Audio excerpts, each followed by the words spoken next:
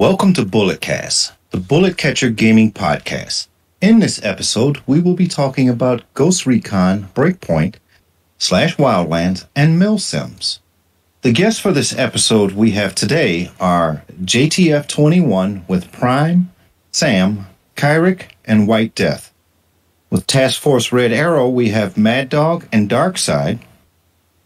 With the 248th and 37th NSWG, we have Defect. And Task Force 104, we have Delta and myself. I am your voice host, Marcus. And now, Andy from Bullet Catcher Gaming. Thank you, Marcus. Do appreciate it. This one's been a bit more complicated to put together, but I just want to say a huge thank you for everyone from multiple different Milsims for taking part, and a big thank you to JTF for having me on their Discord and helping me with some stuff recently. I do really appreciate it. The reason why we wanted to do this is because it is a topic of conversation, but it's a different type of topic than what we would normally cover. And since this channel's been up and running for over 2 years now, it's something that comes up over and over again. And when we're looking at the future of the franchise and even the past games, such a massive part of it is Milsim, or we break it down into kind of Milsim, kind of hardcore players, and then you're just kind of average run-of-the-mill type of player. But Milsims are a huge part of this community. They drive it. A lot of people may have given up playing Breakpoint when the last update was done, but the Milsims will keep on going. And I think it's very important going forward that Ubisoft listen to what Milsims want. So we just thought it'd be really interesting to have a podcast about Milsims. And I think we'll start with a really basic, generic question, because there may be some people that are going to listen to this who actually go, I'm not really sure, I've heard of Milsims, but I don't really know what they are. Would somebody like to explain just really quickly before we get going, just to some of the people who are not sure, what a Milsim is primarily? Whoever would like to jump in, just jump in and just give us a quick explanation. I can go ahead and do that. So, Milsim is the use, organization, and implementation of military tactics within a gaming environment, either used to simulate a specific unit type or function, or to just simulate military tactics in general in the form of like attack sim, for example. But it basically stands for military simulation. Perfect. Awesome. Thank you very much. Hopefully everyone agrees with that. So let's get going then. So I want to first of all find out what is the appeal of Milsim, and I think we'll kind of turn it into a double-party question. What's the appeal of Milsim, and what is the best type of game for Milsim? Is it open world like Breakpoint, Wildlands, for example, or do some of the Milsim guys kind of wish in a way that the next game might be more linear?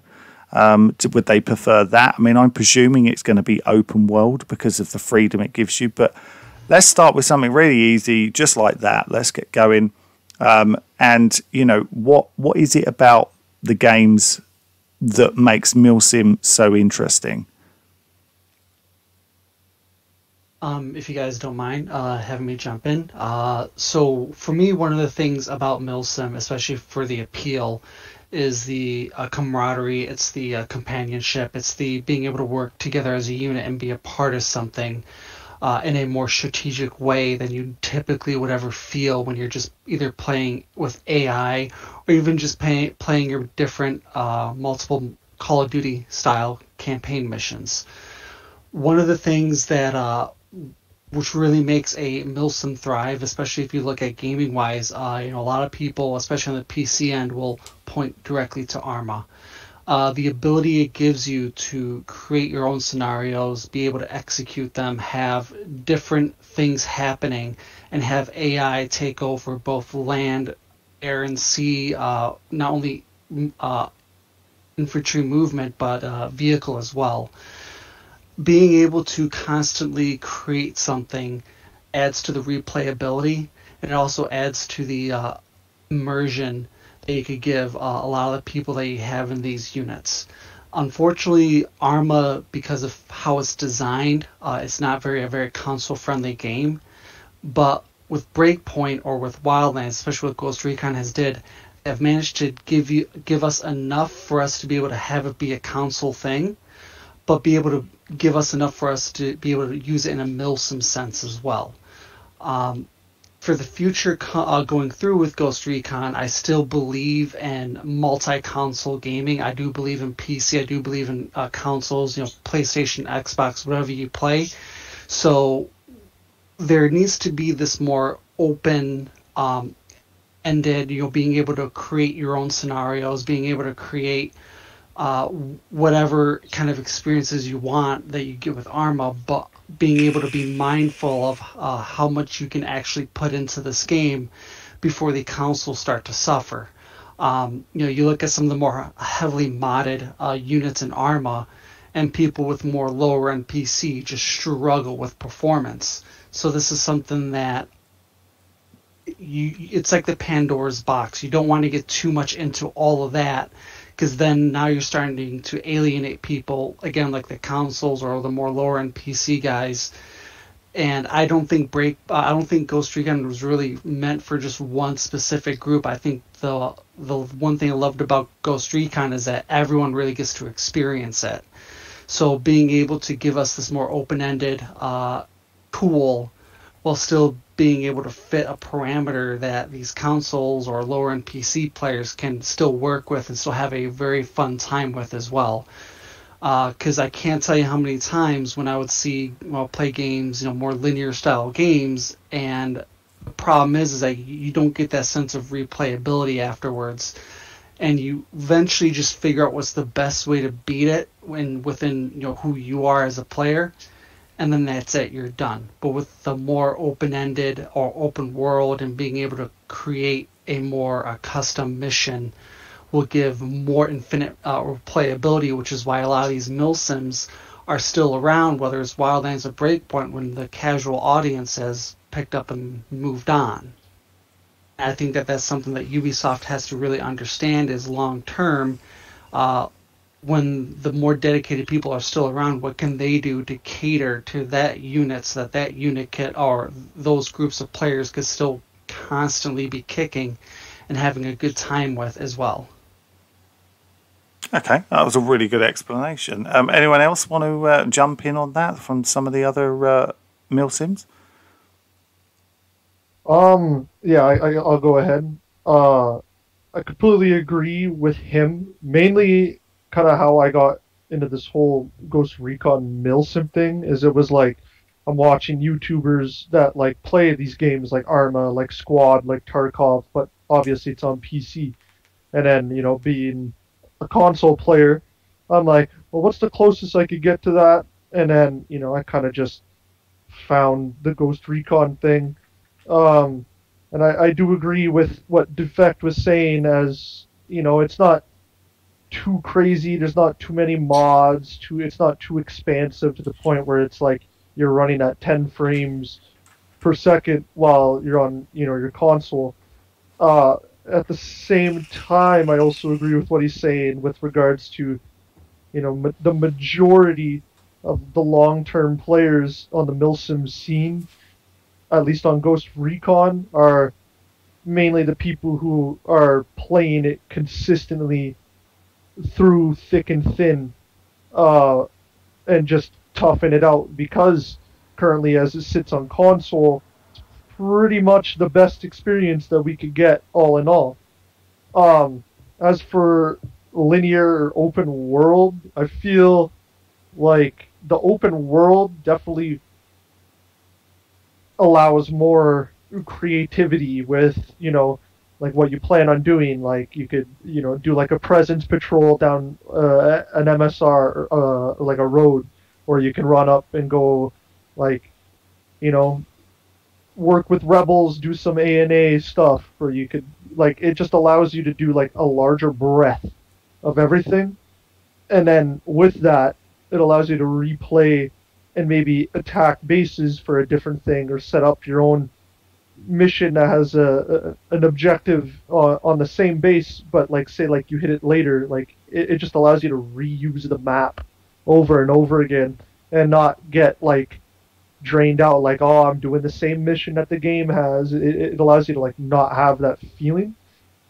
But yeah, I'd say pretty much open world, and the fact that it's like the best experience you could get on console for overall replayability, enjoyment, implementation of real world tactics and stuff is probably at least the appeal that I could see to it. So yeah.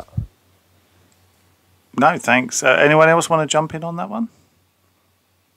I think to add a little bit more into the appeal factor, Milsim kind of just has this X factor when it comes to the community, the support, and the amount of camaraderie that we have. What got me into it mostly was the fact that I use facets of it in my profession, and so it gave me a skill set that I wanted to explore further, but may or may not have had the opportunities to do so consistently. And so what Milsim kind of provides for people is the ability to have organized, precise, cohesive gameplay that everybody's working together, everybody's communicating well, and it just creates kind of like this well-oiled machine, which is what a lot of people want to see in gaming. You don't want to be playing with randoms all the time. You don't want to be having to deal with the craziness that goes with playing with people that you don't know. And so being a part of like something that has a purpose and a direction is very easy to get people on board for. And then the actual tactics portion of it, it's very easy to go learn these things. They're very founded, and a lot of them have a lot of real world direct connections that you can actually utilize. So it just creates this environment where people are just driven towards it. And then once you're in it, you never stop learning. Like, it's always something that you can pick up and do differently. In terms of the platforms that it moves into and the directions that gaming needs to go in, I feel like a lot of what Defect and Prime said, kind of that open-ended format, kind of progress it forward, but start implementing as much realism as capable. Like, go back and actually look at, do these shooting mechanics actually work? Are the implementations that you're putting into it actually have a purpose, so that when the people who do know what they're doing are in it, we can actually utilize that as a tool. We can actually bring it forth and use it to teach something, or use it to actually bring in that realism and that immersion. And then for the people who are not trained very well, or don't want to get that serious within it, it still gives them something to feel like they can be a part of something that they may or may not be in, because everybody loves being like this high-speed Delta operative running through the dark, Bravo 6 going dark kind of shit, because it's really appealing. Like, movies make it look so appealing to people, that it's definitely a good community to get into if anybody's interested in that kind of stuff. No, I think you made some really good points there. So I want to come back to one point that you were just mentioning, and I mean, because I'm intrigued about this, and if anyone's got the answer. So you were talking about, obviously, cohesive teamwork. Obviously, it can be very frustrating if you enjoy playing a particular way. And I always remember at the very beginning of Wildlands, probably in the first week or so, and I hadn't changed my settings over, and I had some random people come into the game. And I remember flying over, saw one of the new guys who jumped in down on the ground, flew down to go and pick him up, and he blew me out the sky with his grenade launcher and thought it was hilarious. And it's like, yeah, that's not really what I was after. Like, and people would go off, they'd do their own thing, they'd mess about, they wouldn't do what you wanted to do. When was Milsim kind of born? Like, especially for in Ghost Recon, because I don't know at all about this. So was the Milsim community for Ghost Recon born through Wildlands, or did it exist before with the previous titles? I I'm really intrigued because obviously they were more linear titles, certain open worldness to a part, but not a proper what we would call open world game. Anyone know when that started, and was it is that why because of those reasons, you know, those type of things that I just mentioned, is that why Milsims were created in the first place, that people could go and play the same way in that kind of tactical cohesiveness? I'm not sure exactly when in game, and I'm going off of my own experience, but there have been outside of video, but in real life, you know, you have the paintball, you have the the pellet ball games. So Milsim has been around probably ever since the military's been around. So you've always had the cops and robbers type game, which is a very Milsim-y type, even though you did that with your fingers as a kid. So the weapons have changed nowadays to paintball. I can't think of the actual airsoft type gaming. So Milsim has been around, I believe, now, and you can even really see Milsim has really picked up in those two areas with the authentic type weaponry that they use now. So I agree, because paintball's kind of been killed off by airsoft, and airsoft has probably become hugely popular because of Call of Duty, Ghost Recon, things like that, and I'm sure Milsim groups and things like that. It's definitely don't really know anyone who plays paintball anymore. Everyone plays airsoft because of the realism factor. But price actually too. Paintball skyrocketed in price. Yeah, that probably didn't help. Airsoft is like dirt cheap compared to paintball. True, apart from the gear. I'm an airsofter. I think my last rifle cost me £850, £900. I think by the time I'd finished with it, which was quite a lot of money. It was, you know, but you know, you don't have to pay that kind of money. Yeah. But Yeah. So when it comes to PC, I know Arma's been around for quite some time. When it comes to consoles, I know a lot of you might be surprised of me hearing this, but I actually been doing Milsim back in Battlefield 4. We would have people buy out servers, and we would have like these actual like groups and units, and then we just had like a few dedicated people to just be the enemy and kind of simulate them, and we would just have engagement distances a lot farther, more realistically farther than what you generally would have in your basic Battlefield Call of Duty style gameplay. And it worked very well. And then of course when Ghost Recon came around, I do know that a lot of us, including myself, kind of moved over to that, because at the end of the day, no one wants to be the bad guy in a sense. So we all moved over, and I think that's what happened. I think you could actually even go even further back.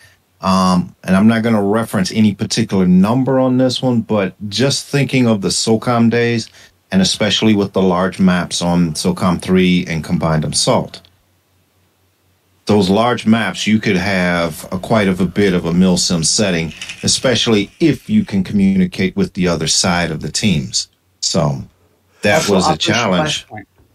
So I remember having clans and things like that. So I used to have a clan for Rainbow Six Vegas, but I don't remember there being a Milsim community for games like Rainbow Six Vegas, if you know what I mean. If you could, Flashpoint was a big one too. That was actually one of the first games I had to grind my teeth on proper ballistics, bullet drop, stuff like that. But it was naturally just a game where you can get a bunch of guys together, whether they're military, emergency services, or even just a civilian to even play. It got you together in a like-minded setting like we are currently in Ghost Recon. It gives you that simulated feel. Yeah, so the concept of like military simulators and tactical shooters and all that have progressed since like the PlayStation 2 days, like US SOCOM, SOCOM US Navy SEALs and like all those other like really cool military based games. I think kind of built the basis for what these games are all built off of.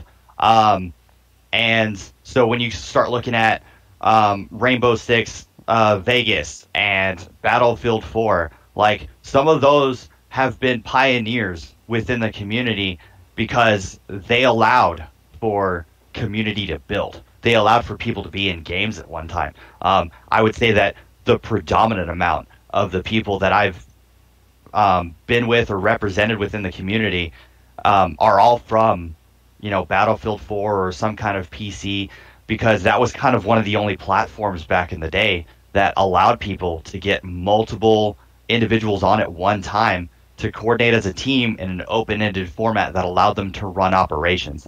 And so from the success of that, it transitioned into Wildlands, because that was kind of a much more precise, a much cleaner variation of it, and kind of modernized where Milsim went from that point.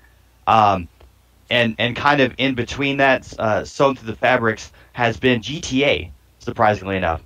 Grand Theft Auto, with a lot of its updates and a lot of the stuff that's come in, has actually had a large following of Milsim-like military simulator type units spawn up out of nowhere. And I would have to say those are the two predominant locations that I've met most of the people who have come into this community since it kind of spawned itself in to the in full force in the Ghost Recon environment back in the beginning year or so of Wildlands. And then from there, everybody's kind of had this basis of one of the two games moving throughout this community, and it's just progressively built as we've moved from game to game. Okay, that's fair enough. Let's try and get so a few people that haven't really spoken yet. So Mad Dog and White Death and Delta. I want to get your opinions here. So what makes Ghost Recon, whether it be Wildlands or Breakpoint, because those are the two we're going to probably primarily focus on, what makes those two games ideal for Milsim? What is it about those games? We've discussed open world. What else is in there that makes it ideal?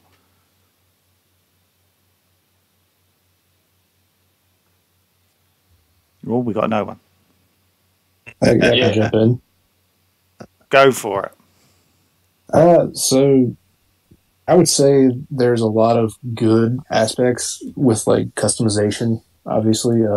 Outfits, instead of solely running around with one outfit that's locked to a specific class, if I'm in an urban environment, say I'm milsimming a Delta team, I can be an urban kit with blue jeans and a plaid shirt and a baseball cap backwards, just like the movies. Or if I'm simulating a naval special warfare group or SEAL team, I can go in and I could be wearing a full-on kit, different color camouflages for the different types of environments.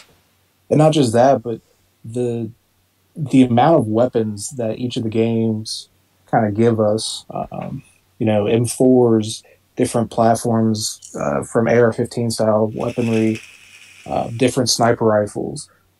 I would say, too, another big thing that really separates the Milsim community, and one of the reasons why I've always loved it is, we get into these games, and instead of playing with, three other randoms that, oh, hey, I want to be the sniper. No, I want to be the sniper. No, I want to be the sniper. I'm the best. You're not arguing. You guys, four guys get into a map or a game, and you sit there and say, okay, you have a job, you have a job, you have a job, I have a job. We all know our jobs. We all have our specific gear laid out. We all have our weapon systems laid out, the way we know how to use them, the way that we're comfortable with. I think that really brings a substantial fun factor to it. At least in my world, it does. Fair enough. Anyone else want to jump in on that? White Death or Delta? Or? Yeah, and then I guess kind of add on to that, definitely just having the variety of weapons that you can use that Ghost Recon's always had. Because, I remember kind of the first Ghost Recon you had all these specialists, you had like riflemen, you had a sniper, kind of stuff like that, and then it kind of evolved to kind of where it is today. That we have a variety of instruments of death to play with, from like DMRs to shotguns, SMGs, machine guns, vehicles now. So definitely Wildlands and Breakpoint have been really good, kind of adding really the customization of different kind of weapons. And honestly, really kind of another aspect is just the customization of characters that we can have now. Because again, kind of going back to the original Ghost Recon, it was, I mean, you were always like a 5th SFG guy. And I mean, of course, that is kind of the lore with Ghost Recon, but I feel kind of where these new games have really kind of excelled is, you know, we can be, you know, JTF2, you know, we can be a Polish Grom guy, we can be SAS. I mean, so it really kind of opened everything up and kind of allowed people to kind of create their own environment to, you know, kind of enjoy. So I definitely the past 2 games, for all their faults, have been, you know, really good with that aspect. No, that's a really good. I like it. I could piggyback off of what they were saying. I think the one thing, in my opinion, what I like about Ghost Recon is kind of like they just said already, the uniform aspects. You can create like multiple different units, Marsocs, Rangers, you know, just all of it because of that. You can even create like Russian Spetsnaz groups and stuff because of the uniform customizations and the camos that they got. I think that's one of the one things that most people enjoy about it. Yeah, if there was something else I was going to say, and then I kept having mic issues. No worries, dude. You can come back to your point whenever you want. It's not an issue at all. So, go on, Dusty. Andy, if you don't mind. Yeah, go for it, dude. So one thing I was thinking just now too, and maybe this was it, Mad Dog, was outside of, you know, obviously your kit and your weapon customizations and the plethora of outfits and weaponry we have, something I love about Breakpoint a little while. Oh, we're losing you. Yeah, we're losing you. Yeah, you're breaking up. Shoot, how's that? That's better. Is that better? All right. So the gadgetry in Breakpoint, I think, was just play better, you know, to simulate a ranger team and a 10-kilometer ruck. Well, I've got now a water canteen. I've got food rations that I can use that obviously gives them, but it adds such a grand layer of immersion. You know, I can sit there and I can eat and I can drink like I'm actually out in the field. And we would do that, myself and the Slade Tyrant. We would do rucks and we would take a break, stop, you know, pull security, eat some food, drink some water, change our socks, you know, all that good stuff. So, and not just that, but having things like the missile strike designator, obviously the newer, I'm trying to think of the Azrael drone. You know, those types of things are just, they elevate the military status a lot more, give us a lot of different options. And Wildlands, I loved it too. I mean, I started my Milsim with Ghost Recon in Wildlands with the Slade Tyrant. And there's, I think we covered it on a very old podcast, Andy, and it was, you know, the life that the game had. You know, you had to watch where you shot. One of the biggest things we did in our Milsim was if you hit a civilian, the mission ends, you have failed, you've done fucked up, basically. So no civilian casualties, making sure, you know, we kind of operated almost within certain Geneva Conventions. I mean, there's so much there that we could do. So I'm getting off on our rant, so I'm gonna shut up now. No, it's perfectly good. So, so we haven't heard from Sam, and we haven't heard from Delta yet. So, do you want to come in on that about, you know, why Ghost Recon is the ideal game for, or at least, you know, it definitely sounds like because of the situation on console, where there just aren't the options for a lot of people. that, you know, there aren't a lot of other games out there on console. Yeah, there's a few, but they're not quite the same, and they're not open world as such. So what is it about Ghost Recon? Sam, I don't know if you want to jump in on this one, or Delta, or if you want to come in and say anything. Yeah, sure, I can. I can add on to that. Well, I mean, if you think about it, to be honest, Ghost Recon is like lately the latest Ghost Recon, like Wildlands and Breakpoint. You see the scale of the map and the environments that you have. It really makes a perfect game for Milsim, and I just don't think that Ubisoft developed it correctly, and they didn't exploit that option, that Milsim option. They just tried to make like an arcade game, because that was what it was at the beginning, but at least for Breakpoint, you know. And it really pissed me off that it wasn't. They didn't exploit that option, that Milsim option, because they have all the tools to do it, to give it a try. And I think like it would have been way more successful if they would just kind of explore that option. Because now that the game has been out for I don't know, 3 years, 4 years now, I don't know, and the gaming base, like the player base of this game, has been it's been lower and lower each day, and it's because they made a game for a certain group of people that they like a third-person shooter, and but not in the Milsim style, and that's why it had such a rough beginning. But if they would have just explored that option, that Milsim option, it would have been such a great game.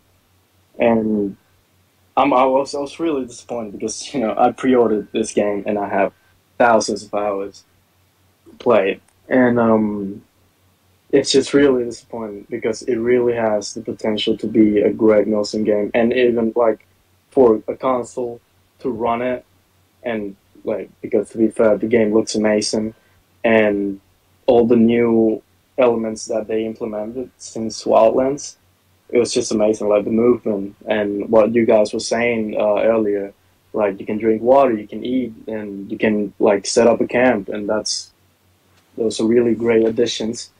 But they just didn't do it correctly, for Milsim players. So, Sam, you were just saying that because obviously it goes back from what Doc was saying earlier, and I think Dusty as well. So when you're doing Milsim operations, because obviously I know you guys tend to plan kind of certain operations and things like that. Do people utilize the canteen aspect and the eating and stuff like that? Because I'm going to be honest with you, I'm not. I've seen a lot about Milsim. I don't play it. I just don't get time. But is that something that is that all Milsims that do that, or is it more just about the actual operations and how you're going to do them, or is it? It really depends. And excuse me for interrupting. It really depends on how the Milsim, these Milsim group, tries to play the game. There's a lot of people that play the game in the Milsim aspect as some unit in the real life would do an operation, but some other people just like to play the game in a Milsim way, in a hardcore style, no HUD, no anything, but not that into Milsim, not that what do you call it, not that realistic. For me, for example, I in game, I do not use the rations. I don't eat, but I have this stamina bar. I can't see it, and I have the stamina consumption on extreme. So, if I run too much, I'll have to drink some more. And I like the aspect. I like the that how they implemented that. But it's just, to be fair, on how they implemented it, it's just not the correct way. Like I'm just like my stamina is not gonna just regen out of nowhere because I just drink a sip of water, you know. But it just makes a cool aspect on the game. So sorry, just really quick. So for example, in each Milsim, obviously we know one of the things that I tend to see in Milsims is that people obviously have ranks. So, for example, on your Sam, JTF, and we'll get to some of the others as well in a second. So, who is your is Prime like your high? Okay, Prime. So I need you to come in on this one then, Prime. So, okay, so how do you is the rank set by? I mean, is this your how you set up? Do you know if others set up like this, and we can get some different opinions? I'm really intrigued. Explain to me how the rank structure works. Is it when new people join or you recruit? Because I'm intrigued to see how people recruit. And also, we could give some tips to people who may listen to this and go, "Yeah, that's for me. I want to join." So we could go through a little bit more about that. But tell me how the rank structure works. So, if is it because you created it that you're at the top, or is it how does it all work? I'm intrigued. So generally, how it works, I'm also not like the founder of JTF21, but I'm up there.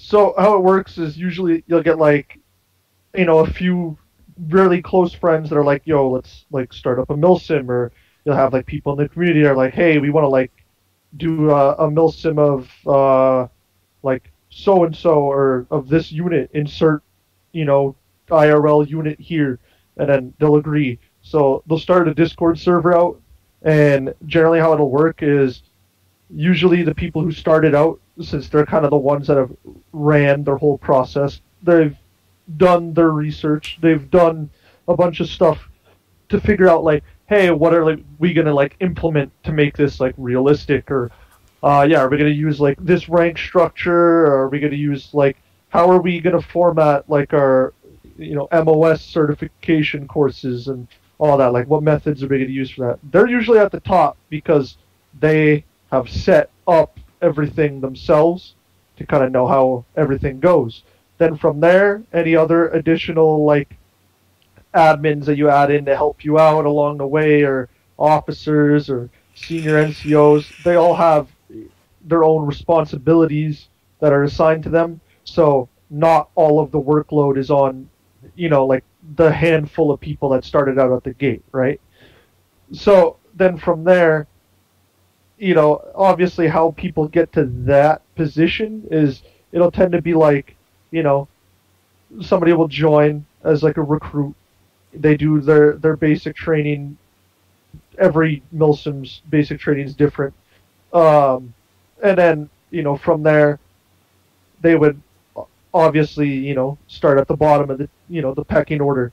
And then each Milsim has, different ways that, they give out ranks, and then eventually that person just works up the ranks, and, the higher ups see it as, okay, like this person's working up, that means he's dedicated, he's giving time in, that means he knows how everything, kind of runs in this group, so that once he hits that certain stage, it's kind of like we entrust this person to handle the responsibilities that now come to this certain, what's the word I'm looking for? This certain like point that he's now hit climbing up the ladder. And then more onto that, I guess how the rank structure works is obviously dependent on what unit your Milsim has. So like the 104 TFRA guys, I know they're more US based, so like they'd have a lot more of the US ranks. Me, at least the unit that I run, being CAN Softcom, that has more of like the Canadian Army ranks in it, and like I guess White Death, who's running the Finnish side of things, he's got the Finnish ranks up in his unit. So the ranks themselves kind of depict off of either like what an individual chooses, and then off of more or less if you're basing it off of realism, what ranks those units that you are milsimming as use in the real world. So, and then as for how we get recruits in, and then I guess tips for people is you want to join, public Ghost Recon servers on Discord, use social media platforms if you want to, the more the merrier when it comes to branching out. And then obviously you're going to have, your certain criteria, like make sure you're a PlayStation player because we're on PlayStation, and groups have age restrictions because they don't want the immature people who fire explosives at your helicopter to, join their group. They want, they don't want that. So then moving on from that, it's like you just want to branch out as much as you can. Show in your advertisement that you're making on Discords or social media that like you offer something unique, or you offer a unique experience, or there's stuff that you do that the other groups don't do, and that way is actually good for not only your group if you were to like make one, but it's actually good for like the Milsim community as a whole, because it's essentially like a friendly like wake up call. Like so and so, like somebody could go post, and then they see your ad and they read it off and see like you do a certain thing, and they're like, hold up, that's a good idea, like we gotta do something, or we gotta top that. So then they try that, and then it's just like a back and forth. Everybody's improving constantly because they're trying to like one up to be like, hey, look what we do, kind of thing. So then it just makes everything overall, like the standard just goes up with that as time goes on. So it's just an all around like good experience, and obviously it'll vary depending on what milsim you're in. So yeah. Oh, thank you for that. Does anyone else on any of the other milsims want to jump in and say, do they do anything drastically different to how that's done? Well, go ahead. You can. All right. Well, so I haven't done many Ghost Recon milsims in a while. I've been more focused on like different games like DayZ and stuff, which have usually like you can have larger player counts in the game at a time. So the way that our rank structure works is it's like kind of like how do I say? It's like you kind of gain like a better rank over time. Like if you go on a certain mission and like you get a certain amount of kills, or if you take someone hostage, all these things that like in game can like bring up your rank over time. But also a little bit also of the server things, like if you help someone out to, if they're a new moderator or something in the server, and you help them out to like make the server better, then that can also help like bring up your rank. Oh, thank you. Grandpa, you was going to jump in with something then? I think we all have the one thing that we all want to have is the activity. Most of us, we probably have the most inconsistency of active members. So being that once you find a group of people that are quite active, you want to keep them active as well, whether it be in-game or in Discord. That's what makes it more fun. As far as rank structure, I believe, like, I forgot who said it. I think it was Sam or White Death who might have said it. Yes, the U.S.-based ones are using the U.S.-based military system, and the Europeans are using either the Canadian or the European base, whichever branch of military they're choosing. But as far as rank, there's still the hierarchy as far as anybody else.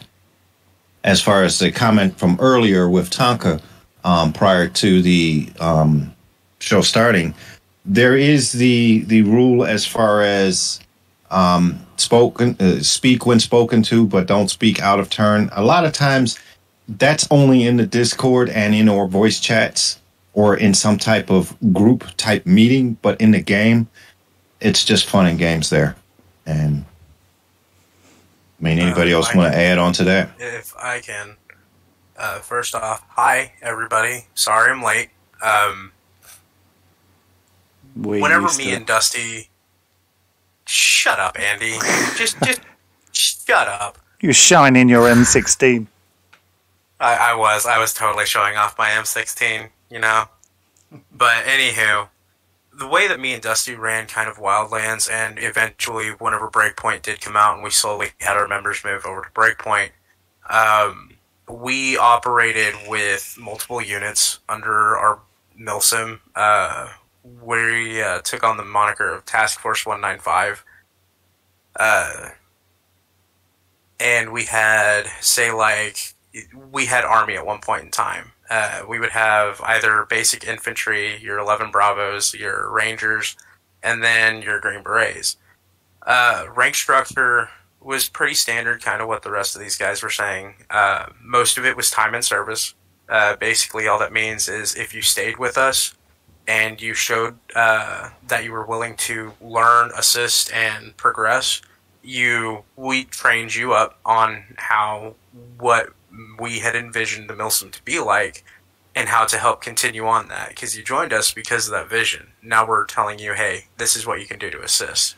And then once you go through that training, you'll get your promotion. Or if we feel like you need a little bit more training, we'll tell you what you need to work on.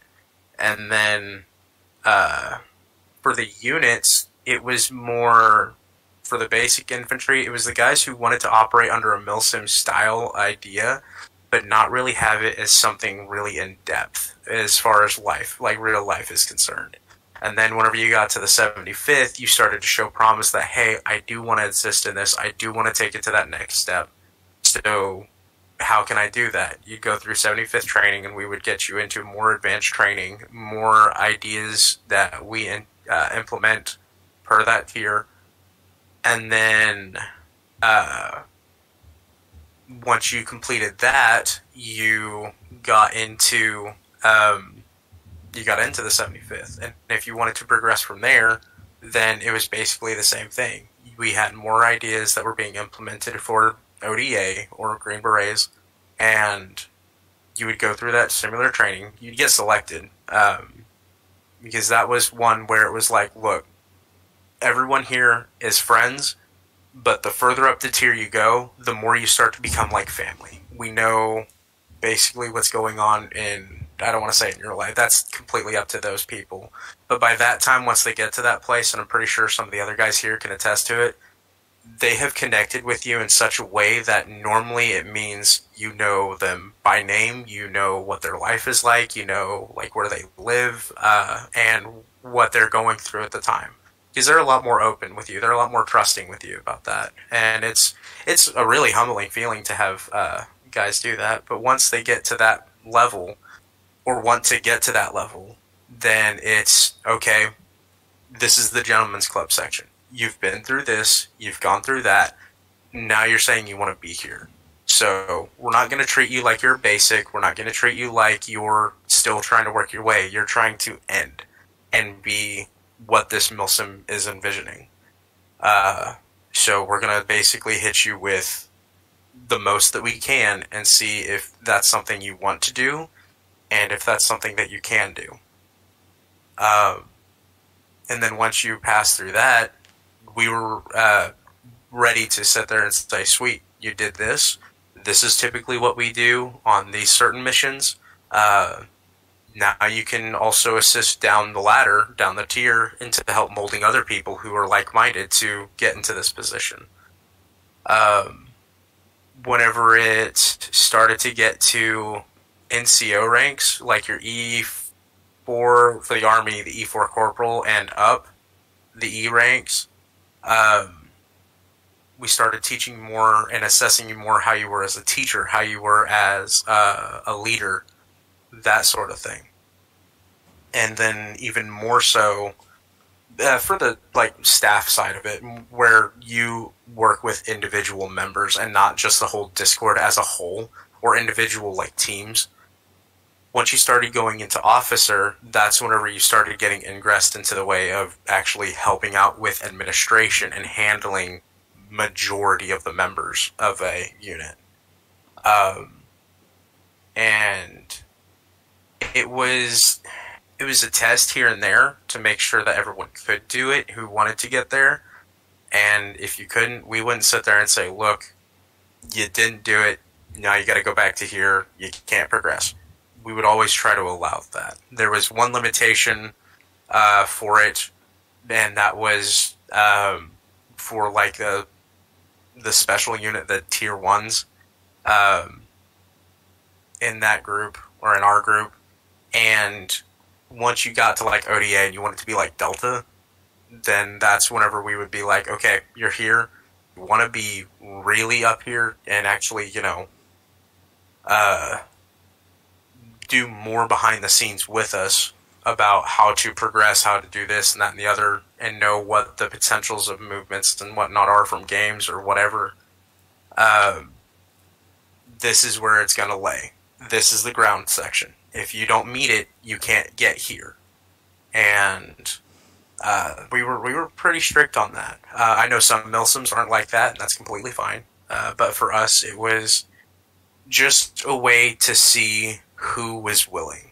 And if they made it, they made it. If they didn't, they didn't. There were guys that I would want to make it who just sadly didn't. And it was no hard feelings either way. They knew what they were signing up for. We knew what they were signing up for. We tried not to let our biases of knowing the person to actually overtake that. And that's kind of how we did it. Okay, so I have some questions based off of what you just said and what was said before. So whoever wants to come in on this, or multiple people, I'm really interested to see, A, how different Milsims do it and what this is. So I want to go back to the basic training thing. This is a thing that I'm interested in, really fascinated in. And what you just said, Tyrant, about certain people not making it. So let's say you get some people that come in and they say, look, we want to be in your Milsim. So they're brought in. I presume that basic training is then arranged. How do you do basic training? So do you get one new guy in? Say, let's say you're doing it on Breakpoint. Do you get one new guy in with 3 already experienced guys, and they take you through, see what you're like? What is it you expect from that person? How do you take them through basic training? What are you looking for when you're taking them through basic training? Do you want them to be particularly good at specific skill sets? Do you want them to be good at stealth? Do you want them, like, what kind of things are you looking for in someone? How can you tell how can you tell a player's having a bad day on that day as opposed to he's not actually a bad player? I'm fascinated, and then if they don't pass basic training as such, do you give them another go, or do you kind of go, no, look, I don't mean to interject you. We can judge this and we'll get rid of this person. If I can say my end of it, and then it's going to be fairly quick. With mine and Dusty's basic training, there was no failing basic training. You could go through our basic training, and we'll teach you, like, we wanted new players just as well as we wanted veteran players. Veteran players who obviously knew what they were doing, is like veterans to Milsim, and maybe even veteran players who knew kind of like basic, like CQC, for instance, how to breach a room, how to throw a flashbang, all that sort of stuff, the mechanics of the game and whatnot. They would slowly progress a little bit faster. Now, setting this up kind of is a situational deal, or at least it was for us. If we had 2 recruits, we always tried to have at least 2 instructors. So even if we dealt with one person, we would still have 2 instructors there in case one of us had needed to go really quick for some reason, and to just kind of overall keep general eyes and then discuss back and forth what we saw and kind of break down what was going on. While they're going through basic training, we set the ground rules, say, look, this is how it's going to be. You're going to address us by our ranks. That's going to be the way the Milsim is. We don't care what you do outside of Milsim time. Milsim time dictates that this is what's going to happen. And we're going to have you go through this. We're going to give you an option to ask for permission to speak, and it's up to us whether if we want to finish our point or go ahead and let you ask your question to do so. And then in the actual training, we'll take a look at about what they know, and we will teach them either A, how we want them to do things, or just again, for brand new players to Ghost Recon, we'll sit there and say, look, you can do this with the game mechanic. It really helps out here. Like a lot of people coming from Wildlands who just picked up Breakpoint for the first time didn't realize that you could swap hands with your flashbangs now in Breakpoint. So they were still trying to set up breaches on certain aspects of a door frame. And we're like, you don't actually have to do that anymore. You can do this or that if a situation comes to, like a corner-fed door on this side, or you have a little bit more cover on the other side, that sort of stuff. The only way that you failed basic training was whenever you found out this isn't for me and you just left. Or you said, hey, I appreciate what you're doing, I don't want to be here. Or again, we've had some people just go like, you know what, fuck this, I'm out. What if they refuse to talk to you? You said that you have a rank structure. What if they kind of come in, they're good, but they go, I'm not doing the rank thing, I'm not calling you sergeant, I'm not calling you whatever. Are they immediately... Then we basically tell them, look, that's just everyone else here does it. I've had veterans who have served 15 years. There was an Army veteran who served 15 years in aviation who had followed me in lockstep to other Milsims, and even ones that he was a senior official on, and he would sit there and still call me sir, he'd still call me whatever, even outside of Milsim. And I tried to, hey, look, I don't want you to do that outside of Milsim. Milsim here is fine, but it's just like, look, dude, it's just that respect that I have. You do this, you do that. Everybody in the Milsim understands that the Milsim rank is literally just a Milsim rank. It doesn't dictate anything outside of what we're doing. To jump on that, there are some people who in the U.S. are brought up in the South, and that is instilled into them as far as the sir and madam part. That is probably most likely from family that has been brought up and said, you will always say sir to whoever it is that you're speaking to, or madam. Right, yep. Or ma'am. So, even though you may have come across this particular person that does that, you don't know if they were brought up that way. He wouldn't just call me sir. He would still call me by my rank, which it's really humbling, first off, to have guys do that, especially somebody who had been in for 15 years. Normally, veterans who come in are like, cool, yeah, whatever, I'll say it because that's what the rules is, and I like what you guys do. And other guys are just like, this guy was kind of the exception to that, and it's really humbling to have guys follow you like that. I think Mad Dog wanted to say something also.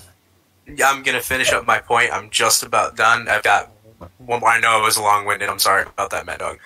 If they did not want to do that, we would sit there and say, look, this is the way it is. We have other guys who want to do it, and if that's just not what you want to do, then we might not be the Milsim for you. And then we would either point them to other Milsims that are running that we know of, or just send them on their way. I'm done, Mad Dog. I'm sorry. Okay, come in, Mad Dog. It's all good, man. So I'll go speak up on TFRA's BCT portion.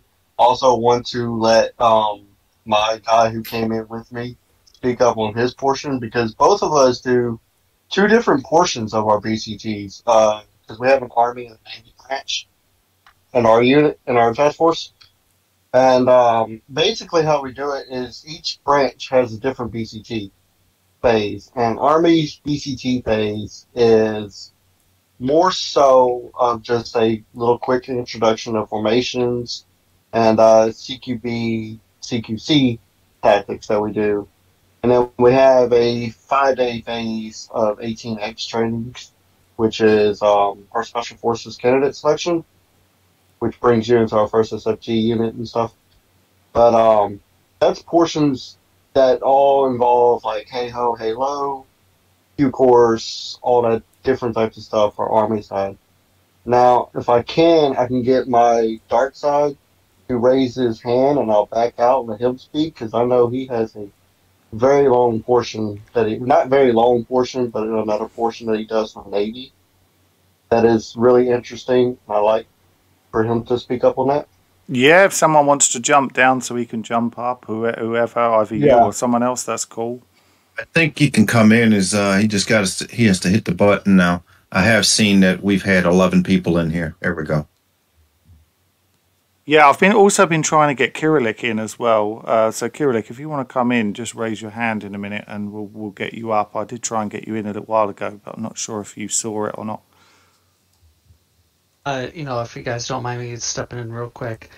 So for PC side, a lot of people, especially when we get in with Arma, because again, it's like next to impossible to get people on Ghost Recon for PC when you have other games like Arma, Squad, Hell Let Loose, games that really just do things better. Even if it's more or less multiplayer, it's very hard for Ghost Recon to have an appeal on PC. So whenever we do like stuff for Arma, a lot of people that come in already have like some Milsim experience.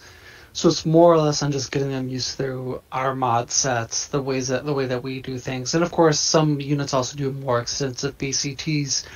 But when it comes to, because I actually used to play Ghost Recon on PlayStation, for me it was more or less about you get new recruits. Some of them were veterans, some of them were not. But when it came to like the people who weren't really veterans, we did what we call the slowing down phase. A lot of people, especially the more casual people, they would try to treat Ghost Recon like a Call of Duty or a Battlefield, and they would try to run and gun, blow through doors, not really pie things. And again, like Ghost Recon is great because they actually have like very arcadey difficulties. But when you're trying to be a Milsim, you tend to ramp that up a bit, and a lot of these players are not used to that. So the best way to do is just slow them down, saying, hey, slow, smooth, smooth is fast, and get them used to proper tactics, whether it's CQC, urban warfare, or more open field warfare. And once we got them to kind of rewire their brains and have them start, hitting the drums to a now it's more different beat than what they're used to, they tend to find harder difficulties not that much harder now, obviously, and they're able to now get into that Milsim experience. So that's just something that I've noticed as well when it comes to BCT, especially with Ghost Recon. Okay, that's cool. So let's get Darkside in then, because that's as Mad Dog said, he had quite a few bits to say on this. Howdy. Few things to touch base on, I guess, and I only say this as an aspect from someone who has not really done Milsims. I've only just started, maybe about less than a year ago. My whole reason for getting into a Milsim is that I was tired of pressing that damn matchmaking button. After I got into this Milsim, I haven't had to press it since. And it's about the camaraderie. Being able to run with someone that you're cool with, regardless of the game. That's pretty much what we're looking for. It's a hit and miss, and it does happen more than not. How we implement it on our side, especially for new people, whether you're veterans or whether you're just downloading the game, is through our training session. It is a 4-day process or a 4-game session process. That does implement everything that we do run, but specifically has us test them out, whether this is the right thing for them and whether we think it's the right thing for them and whether we can meet in the middle. Most of the stuff that we already do, they already know. We're just putting a name to it. They like it, they stick with it. They don't, then they move on. It's just the type of player that you get.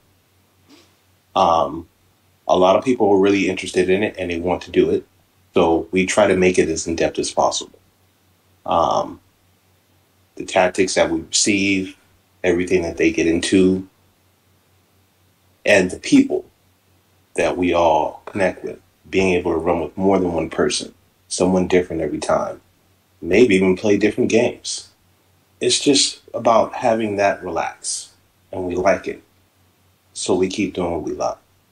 So our training session is more to the fact of, hey, we're just out here playing the game. We got an organized plan on how to do it. Yeah, we can talk and bullshit, but we can pin our ears back when it's time to do it. And, some realize it, and some are just fly by night. And it is what it is. You don't get paid for it. You just come out here and have fun and play. And that's what we like to do. That's what we implement in our training sessions. And after people go through, they help out themselves to feel like they're included. And as long as we make everybody feel included and we all keep a gear inside the wheel, inside the machine, then the machine won't break down. And we're all cool with that. We like it. We're thriving on it. It's taking a little bit more than enough, but we're taking our time for it. So anybody that will be interested, more than welcome to come by. No, that's cool. Just really quickly, before I start moving on to the next subject, or a couple of subjects I really want to talk about. So maybe White Death or Prime, could you just take us through maybe your basic training before we move on to the next subject, or what you do with it? Yeah, sure. So essentially its basic training process kind of takes the model of kind of how essentially how the Finnish military kind of does stuff a little bit, which is we kind of bring you in and kind of evaluate where you are. Essentially, we have them clear a base, and it's just to see what they can do. What are their strengths? What are their weaknesses? Kind of what is their play style? What is their, because you're going to have people that like to snipe. You're going to have people that like to, be up close. And so kind of our first phase is kind of seeing how they like to work. And then, if they know certain things versus other things, we don't cover what they already know. If they know it and they kind of know the name for it and they can do it, then we don't really, beat a dead horse essentially on that. But yeah, essentially we bring them in, kind of evaluate where they are, and then we kind of cater our basic training, per se, to kind of where they're at, what their strengths are, what their weaknesses are. So let's say if they're more of a long game player, well, maybe we don't really have to go over,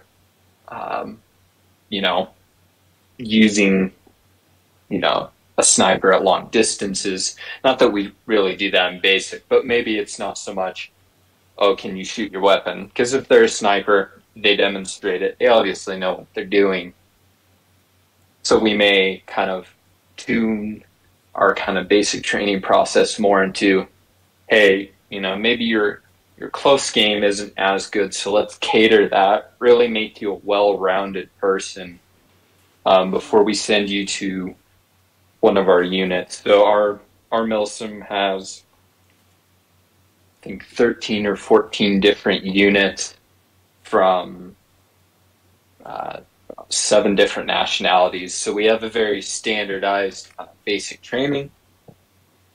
Once they go complete that, they essentially get sent to X unit, whichever one they choose, and that unit may have kind of additional things for them. I don't know how Handsoft really does it in particular, but I know essentially my Finsoft guys, I generally bring them in first day when they get done with their basic training, quote unquote.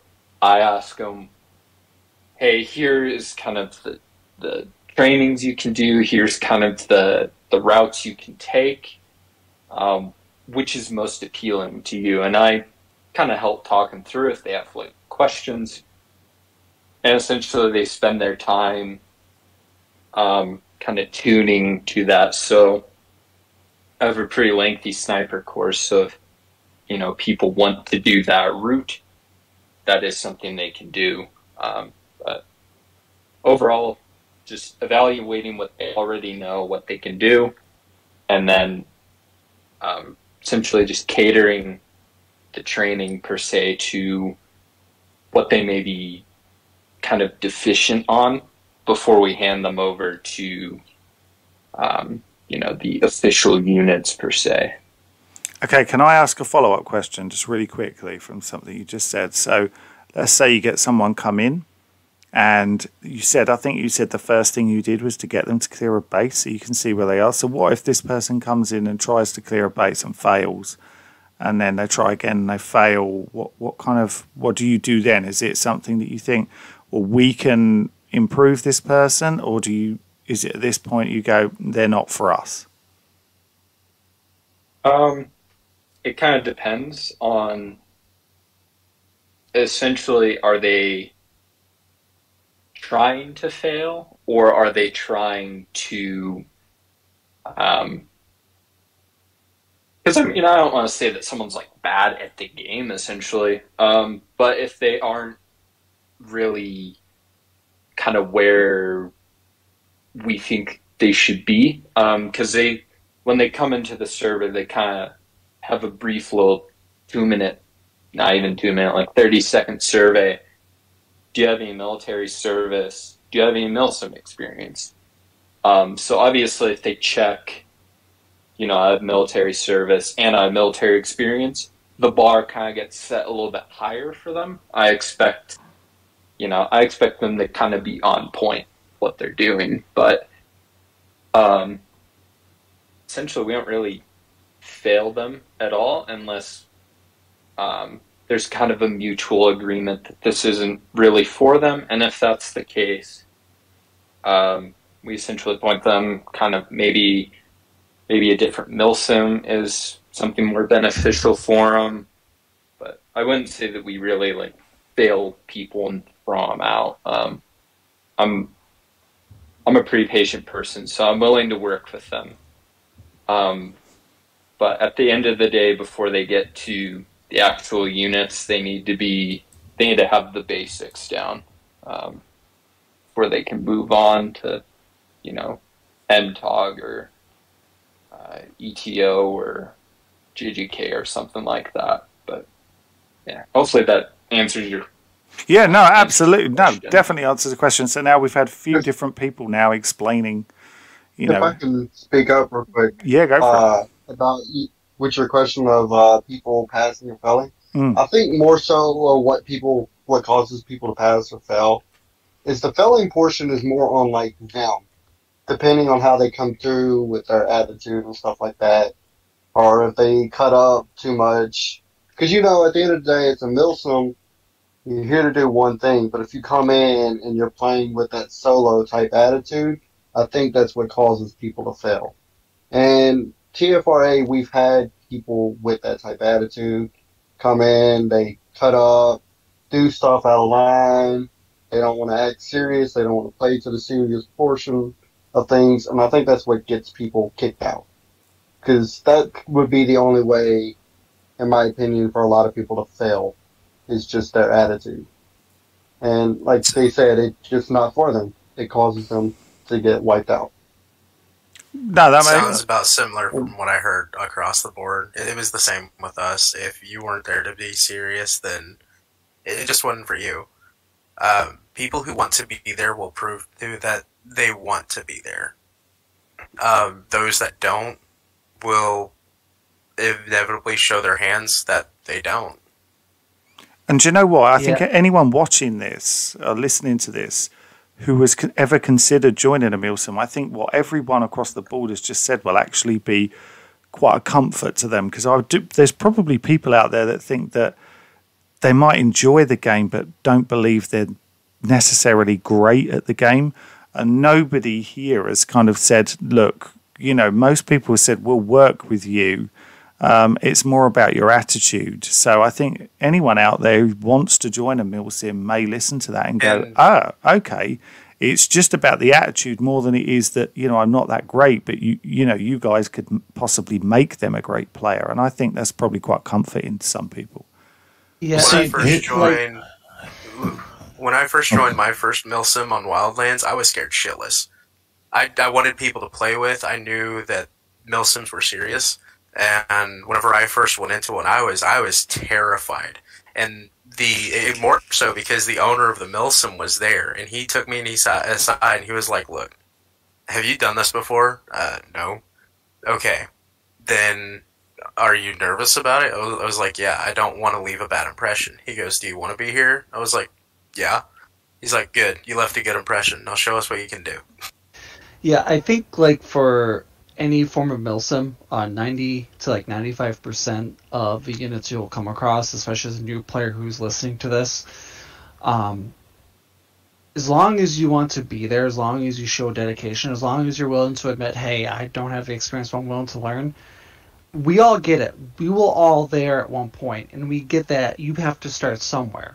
So there will be a lot of leniency to you, but if you just show up being...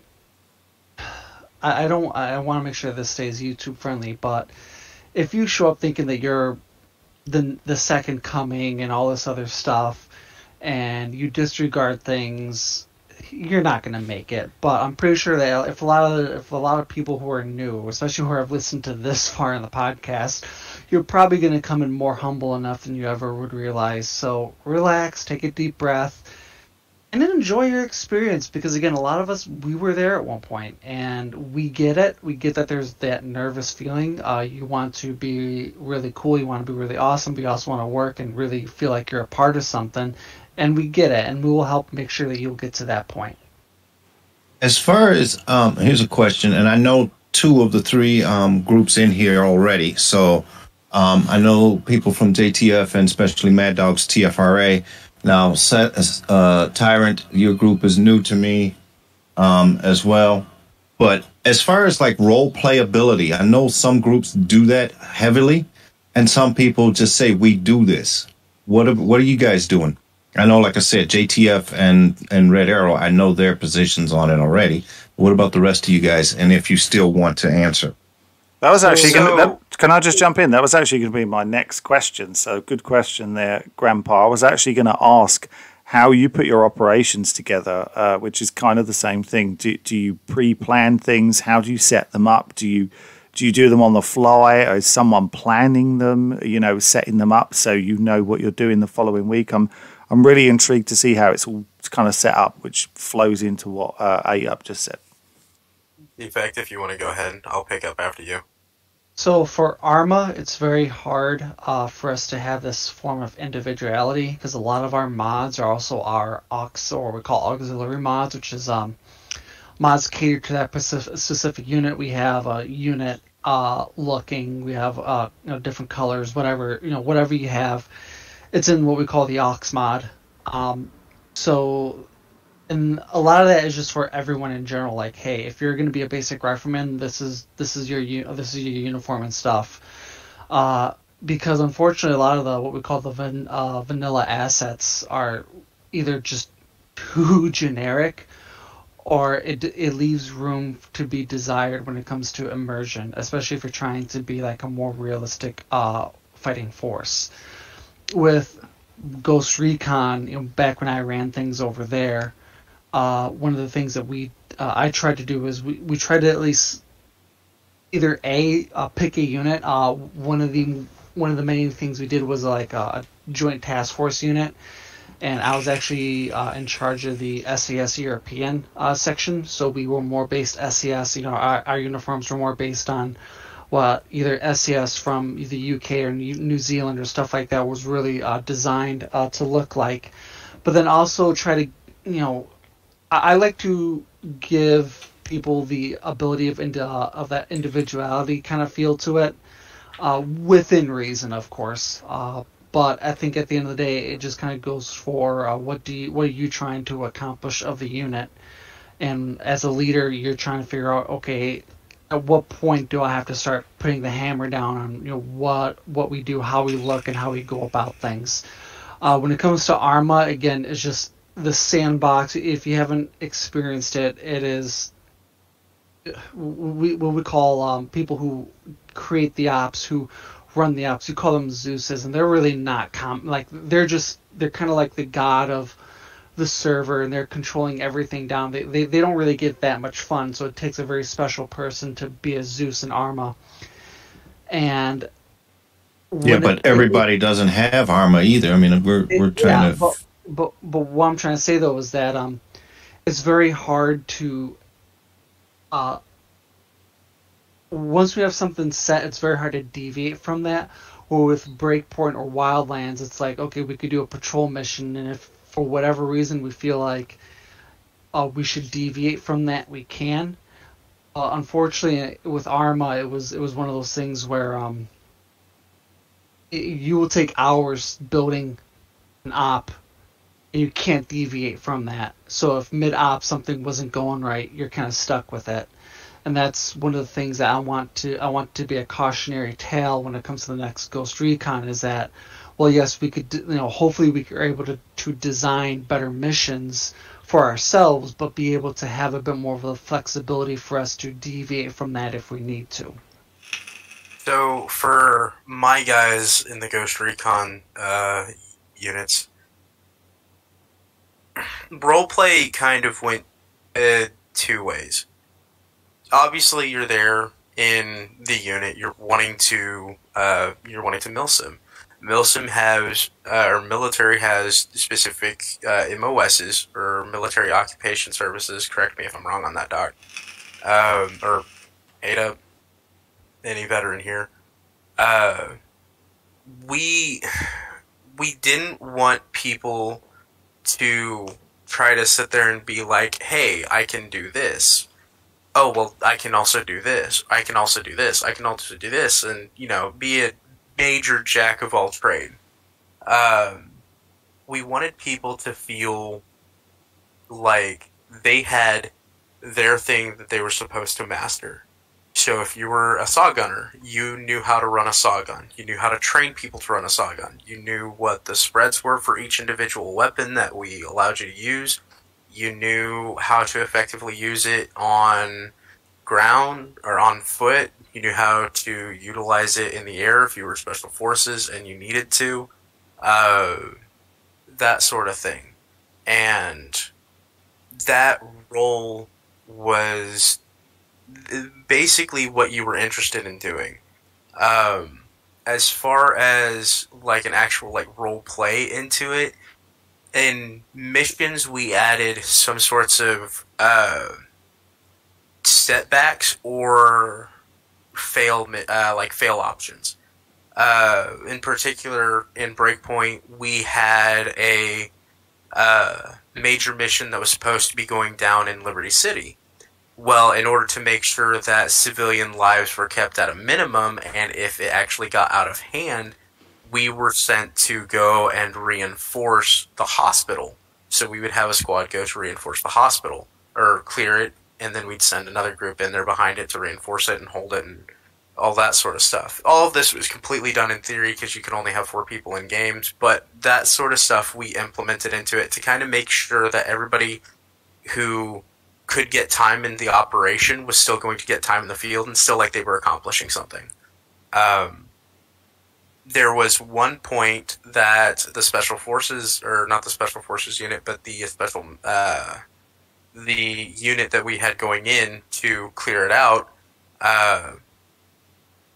they did it at night, and they thought that the best way to do it was to destroy the generator. As soon as we noticed that the generator was destroyed, whoever was the person who wrote the operation, for us, 9 times out of 10, it was Dusty. It was something that he loved to do. He would get on the wire with whoever was the lead or whoever was there to kind of like help moderate and make sure, as well as be there to have fun. Hey, you guys need to come back to base right now. Leave. Don't make a sound. Don't make a move. Don't make not a move. Don't make a noise. Don't let anybody know you were there. Get back to base. Mission's toast. And the reason why is whenever they took out the generator, it's a hospital. You just took out life support systems. You took out refrigeration systems with vital medicine. You just completely ruined the infrastructure of that hospital. And now we can't have our name tied to that because that makes us look like the bad guy, sort of thing. And whenever that happened, we were like, we're going to have to figure out another way to clear it out, get these guys out without making it seem like we did this. And then so we set a more direct approach to engage, clear it out, and then we would have guys hold on and wait for a certain amount of time. If any reinforcements came, not delete the reinforcements, but engage them, get rid of them, whatever. And then that would be them holding it. And that would be where the mission ends. They're going to stay there. Whenever their next assignment comes up, they're going to get their equipment. Someone's going to go ahead of them, eliminate all the hostiles that are there currently, have them have at the hospital, and have them continue basically on like as if they never left the game. Certain amounts of role play you can't get. There's no way. I've been in units that were sitting there going like, okay, we're going to set this base here as our main base to meet up and whatnot. And in my mind, I'm like, we already have a perfect spot to meet up in Erewhon, or maybe in the Outcasts location, or their hideout. We don't need to fight the game every time we get into the server to make our initial point. Some people do it. I was not one of those. I felt like that was a bit too hard to maintain, especially since in Breakpoint we're up against a larger force that can, at the time, seemingly keep getting reinforcements into the island. It's hit or miss with Ghost Recon, especially with Breakpoint. And Wildlands was a bit easier because more things became available as more DLCs came, like that airstrip where you go to meet Walker. And then there's just some aspects of it to where you can like sprinkle in certain things to make ops seem more alive. Like there's actually consequences to what you're doing, and there's actually gains to what you're doing. It's a very difficult balance to play. It's doable, but Ghost Recon made it very difficult to do that. That's a good explanation. Anyone else want to go through how they plan their ops, maybe for JTF or one of the other guys? Yeah, if I may. Also, if I do cut out, just a warning note, there is a thunderstorm here. I will whip over to my phone, pop data on so I could still be in here. But that's just if I cut out. But as for how ops go in JTF 21, so we have a few types of ops that happen. So obviously we have like 13 or 14 or so units under, I think, like 5 to 7 different national commands. So how it'll work is you have your own in-house units, and that'll essentially be, well, okay, first off, you have like your own campaign sets. So, you know, like Breakpoint, we could say, oh, like we're fighting the Russians on Ukraine or something, right? And then it could just be boom, and you just put conquest mode on, and there you go. Now you have like Russian targets up, and then you could utilize, you know, current world circumstances to kind of match hand in hand with like a fictional NATO counterattack or something like that. So you just pick a campaign out, so you have an end goal, I guess an end purpose for your operations, so it kind of makes sense and then immerses into the game better. And then from there, essentially how it'll work is each unit will get their target deck, and then from their target deck they'll also get their operational statements, their AOs, etc. Then from there you get, you know, a team out of that unit. They're going to go in, they're going to do a reconnaissance patrol, they're going to monitor routes, just seeing, you know, how often enemy Vics are rolling around on the routes. They're going to pull up on the base, they're just going to get head counts on, you know, the base that their targets are on, or their objectives. And they're going to find, like, path of least resistance in, good observation point for any Overwatch elements, etc. Then, you know, they might entice a gunfight slightly just to see how, you know, the QRF response is, like how do the reinforcements come in, and then from there, you know, we have specific units that are tailored to doing the recon, so they'll run the recon out and they'll feed the recon reports back, and then each unit will go in. If it's in-house op only, like let's say it was just CanSoft doing it, there might be just a JTF2 element on the ground running their set of objectives, or there might be JTF2 and CSOR running their objectives simultaneously, and then over the net you only have team leads speaking amongst each other, just saying like, hey, like this is going on, like we're at phase line 2 or whatever, right? And then additionally, you might have JTF ops as a whole, so like for task force. So it'll be the same thing, but just on a larger scale. You have like, the Udi Jaegers from the Finns hitting out objectives. You got Swedish SOG hitting out their objectives. You got FSK hitting out their objectives, all for the purpose of, potentially undermining a certain plot or certain enemy goal that could be happening in the AO. As for how the actual op will go in regards to figuring out what the targets are, literally get on the game for 10 minutes, look around on the map, be like, oh, like these bases chained together could make sense. I'm trying to think of an example. We had one where it was up in the mountains, the Aroa data farm. So you had the, I can't remember the spot north of it, but it was like essentially it provided water cooling for the data farm there. So you'd hit that out, and the data farm would overheat, and all of a sudden, like, you just move in on the data farm, get your objective done. So we'll like kind of piece together pieces of the puzzle as to like what objectives tailor to what, and then what the objectives on each base will be, or landmark, or if we're doing a patrol, just what is the purpose for it. And then essentially we just get a photo of the map, we edit it up, and then you post your briefing.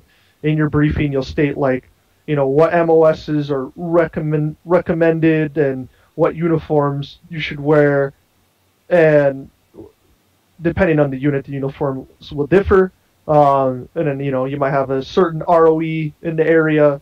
Like if you're in Liberty City, guaranteed civilians on sites. You want to, keep weapons a little bit tighter. If you're like on Camp Tiger, I think. Yeah, Camp Tiger, that wolf base on the island, hey, like, this is a wolf base. Probably no civilians here. Literally just, show, not immediately pull trigger like right away, but likely you're going to run into contacts here. So the ROE would loosen slightly. And then obviously before you step off during the op, team leader is going to get, the kit that everybody's running, their equipment. He's going to run it into the armory, check out. So now we know, like, hey, you acquire the tools that you were using for the job, and then if you were using any VIX or any air assets, you essentially just state that that's being used, and then you come in and just run your op. That's pretty much how it goes.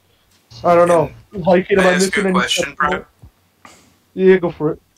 Have you ever utilized like mission objectives to help determine what the world mode was going to be? Like, say, hitting places where Azrael drones launched and destroying the Azrael drones on site to help, change the world's selection to not having any Azrael drones flying over for the next mission?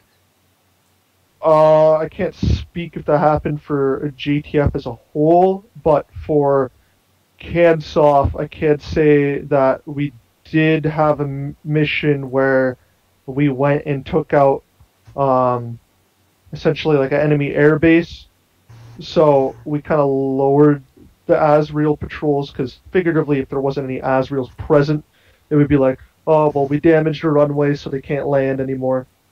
So then, it's like, oh, they can't land here, they gotta fly over to the next province in order to refuel or be able to like do anything from. So then we'd lower the Azraels off for that region for the time being. But as for any real type of stuff like that, yeah, we had a couple where it was like, basically like that, I guess you could say. I mean, we with mine we did something similar. We operated in what is it? Restricted Area 01, where you have the Wolf Base, the Black Arrow site where they launched from. We took those out, and then we stole some weapons for the Outcasts, and so for that next mission, or the next series of missions, depending on how long they went, you had no Azrael patrols until more got shipped there, and then you had Outcast fighting with Sentinel. Yeah, that's happened. I'm trying to think, like every now and then we'll do like turnover ops too. I can at least speak for the Seasorth side of things. They do a lot of A&A in real life. At least 3 out of the 5 regiments do. So, if we're like rolling in on a op on Wildlands, let's say, since we're working hand in hand with Indige forces, we might call in like a rebel fire team in, and then we'll hit out like this little base, and then if we hit that base out, just to be like a cool immersive for at least real world activities for what each unit curtails to doing, it would be like, hey, we hit this with the rebels, now we do turnover, all the technicals that are here, like they now have all the weapons and ammo and food stuff, like it's going to them to help their cause out, so we do like cool stuff like that. But yeah, like generally everything kind of has its own loop into it. I think a cool one that happened was we had an op where we had SOG and one of the FinSoft units roll in on 2 HVTs, and then we had ETSoft blow all the bridges around this one area of Akoro in Wildlands, and then CanSoft and one of the other FinSoft units went in, and we hit like major strong points and kind of sabotaged enemy Vics and everything at these strong points and fuel tanks, etc. So then it was like, hey, like if you see the enemy like there, like they can't get away type thing, you know what I mean? Like we kind of just tighten a noose on those HVTs. You have a lot of stuff going hand in hand on that, and kind of everybody does their part, and yeah, it's pretty cool, So I figured other Milsims did that, but I kind of wanted to ask that question to show anybody that's watching the podcast that it's a lot of Milsims say they do things different, and they do have their own unique perspective, but there's a lot of stuff that's similar idea, and it's shared amongst a lot of the Milsim community, especially if you have 2 Milsim units that go in to do a JTO together, which some of those are pretty cool. Yeah. I'm going to be honest, I've found it massively fascinating so far, just listening. It's quite weird. If you look back over the last, say, 10 podcasts, not that this is quiet, but this has been one of the quietest podcasts in terms of people are actually speaking and listening. I'm fascinated listening to it. Yeah. So I feel like this is something that, I mean, obviously you have your raid guys, you have the guys who do Ghost Recon. The Milsim guys have been in kind of like the backlight. It's not really shown face too much, aside from like recruitment posts, pictures to kind of advertise each other. We've never really had a chance to speak about our world view in Ghost Recon like this before. So I feel like everyone thinks it's a bit important to kind of shine it into light finally. Well, that's great. Sorry, just to cut you off, but I mean, that's why I think it's so important that, hopefully channels like ours exist, because we don't want to just appeal to one group of people. We want to be able to have the voices of everybody in the community. It doesn't matter how you play the game, whether you're the complete opposite of Milsim and you're a very, very casual player, you should still be listened to. You're still purchasing the game, you're still having input, the same as Milsim and anything else. And in fact, my very last question a bit later is going to be around that, so I'm going to get to that, but I do want to ask a question, but I'm going to let Defect come in and then I'll ask a question, so I want you to think about it. Is there competition between Milsim groups, and why is there competition between Milsim groups? So I'll let Defect come in and then have a think about that and let me know. So let me just say the one thing I was going to say. I actually do have an answer for that question as well, so I'm going to piggyback off of that.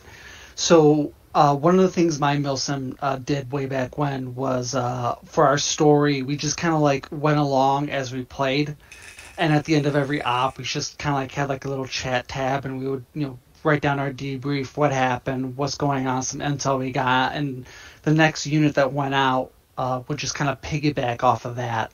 And it created a very unique storyline, and it also creates some very funny moments. One of which I think was kind of funny. If Ubisoft are listening, listen to this one, because this is actually kind of funny. So one of the things we had was we had a newer guy who tried to take command of a unit, and at first it was just 3 of them. I eventually joined in late, and because I was late, I was kind of more like the Overwatch guy. And they're taking out this base, and things get a little wild. And there's like this one random soldier left, and of course the whole op was more or less a mess, but we're just working with it because we're just having fun. He's like, grab that guy, grab that one guy. So of course they grab that one guy, they grab him in a helicopter, they fly off like wherever, set down, grab the guy, and the dude was like, all right, you're gonna tell me something. Where's Walker? And we just start laughing. It's like, you do realize Walker's dead already, like, spoiler alert, but Walker's dead in the game already. He was like, oh, where's Walker's brother? So now we're just like, so I remember putting in the debrief, it was like, so all this, thousands, millions of dollars that, the CIA and MI6 pumped in for all this intel, and some random grunt grabs some other random grunt and strikes intel gold, and apparently Walker had a brother that we now have to go hunt. And apparently we decided that Walker's brother name is Frank Castle, if you guys ever get the reference. So now we have to find Frank Castle, and we spent a month just saying, okay, we're going to do all this other stuff before we finally find Frank Castle. Again, if you guys don't know who Frank Castle is, that's the guy that Walker played as in The Punisher. So there's a little nod to a reference, and it was fun, and it was very, very funny. And we actually had a lot of fun with it. As far as going to the other question that Bullet Catcher asked, which was, is there competition between Milsims? I like to say a big yes and a big no. One of the things that drives me insane is that every unit is trying to do their own separate thing, and they're always trying to do it to how they want to do it. For whatever reason, and I've seen it, I don't want to name names, but I have seen, especially in the Ghost Recon community, is that units think that they have this unique thing to themselves, which makes them all holier than God, which is not the case. And they think that people will try to steal their ideas. But here's the thing with Milsim, is that Milsim already has a very, I won't say strict, but it has a parameter to what really makes a Milsim. And it's up to the unit to decide how they want to go about that. Do they want to be really, really serious? Do they want to be casual? Or do they want to be like a semi-casual kind of unit? But there are some units that feel like, oh, we got people that might be spying on us, this and that. And I'm like, dude, a lot of what you guys are doing is what a lot of other units have been doing for years. You're not special. You're not worth the effort that someone, that someone needs to put in order for them to, quote unquote, infiltrate you and steal your ideas. It's not. It doesn't even go down like that at all. But unfortunately, there is units that feel that way. They feel like, oh, people are just spying on us, stealing ideas. Well, let's ask the question to the other units then. So, does anyone actually feel like that? Does anyone think that? Does anyone have those feelings? Or? So, in my unit, we found out pretty quick that other units had kind of a similar structure and idea, and I'm gonna go ahead and say defect. That was probably the best way to put it. It's a big yes and no on that answer for that question. We actually had a guy come in. He got to train basic training, and then whenever he left, he got, I don't remember what he got disgruntled by, but he got disgruntled with something, and he took the documents with him and tried to make another Milsim with it. And at one point, we don't care, because a Milsim is a Milsim. Everybody has that foundation, and that foundation is basically the same. It's the bare basic idea that you found yourself on, and then you build the uniqueness to it. What we took exception to was he didn't just want to take the foundation that we used. He wanted to take the uniqueness that we had and make his own to, I guess, kind of be better. I don't know. And some guys are willing to share their documents and whatnot, and I was never one of those guys because I felt it was a little pointless. Because, again, everyone knows the basics. Everyone has those basics structured already. Would I help and, pitch ideas? Absolutely. But, to go ahead, say, oh, we do it this way, do it this way, we do it this way. 9 times out of 10, you'll hear the same thing from everyone else. We did take exception to the fact that he wanted to try and take what made us unique, and be better with it. And that's, again, the competition side of it mainly pertains to recruitment, especially have Milsims that really get borderline similar with yours.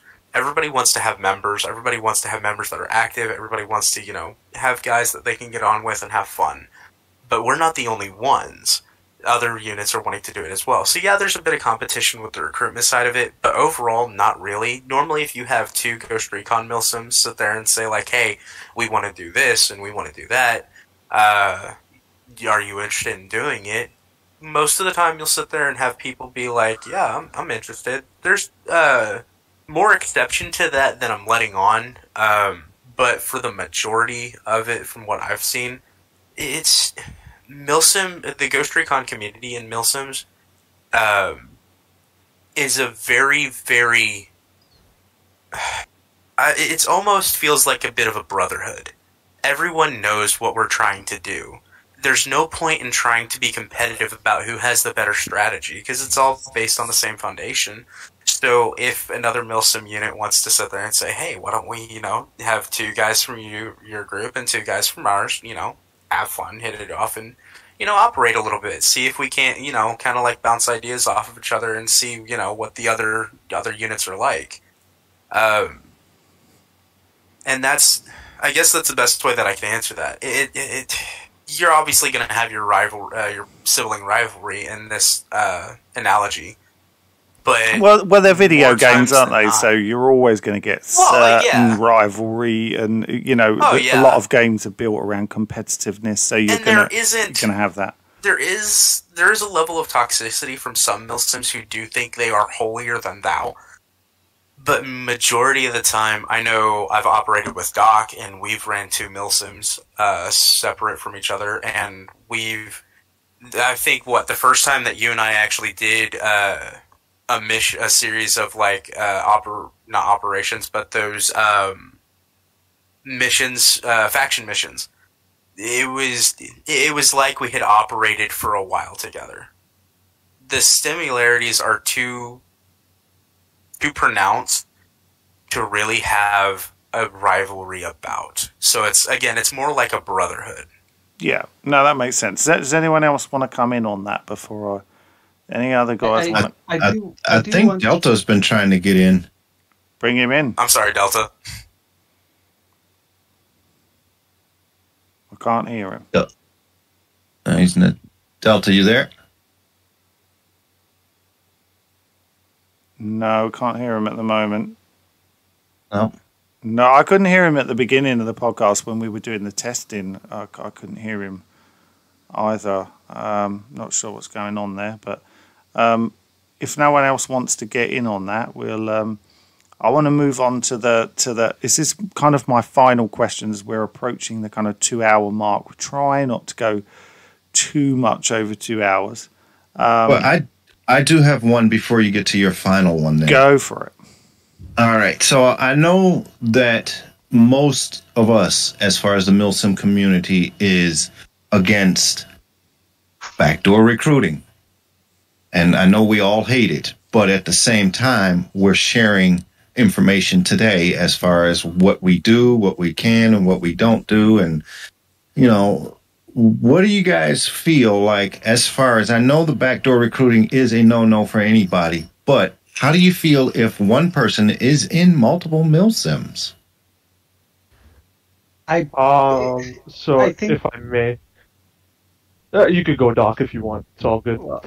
its defect. But I know one thing I've noticed is that, going back to the other question, is that we're all so much alike that it's not really about multiple Milsims. It's about there is someone that wants to get more action and being in more Milsims.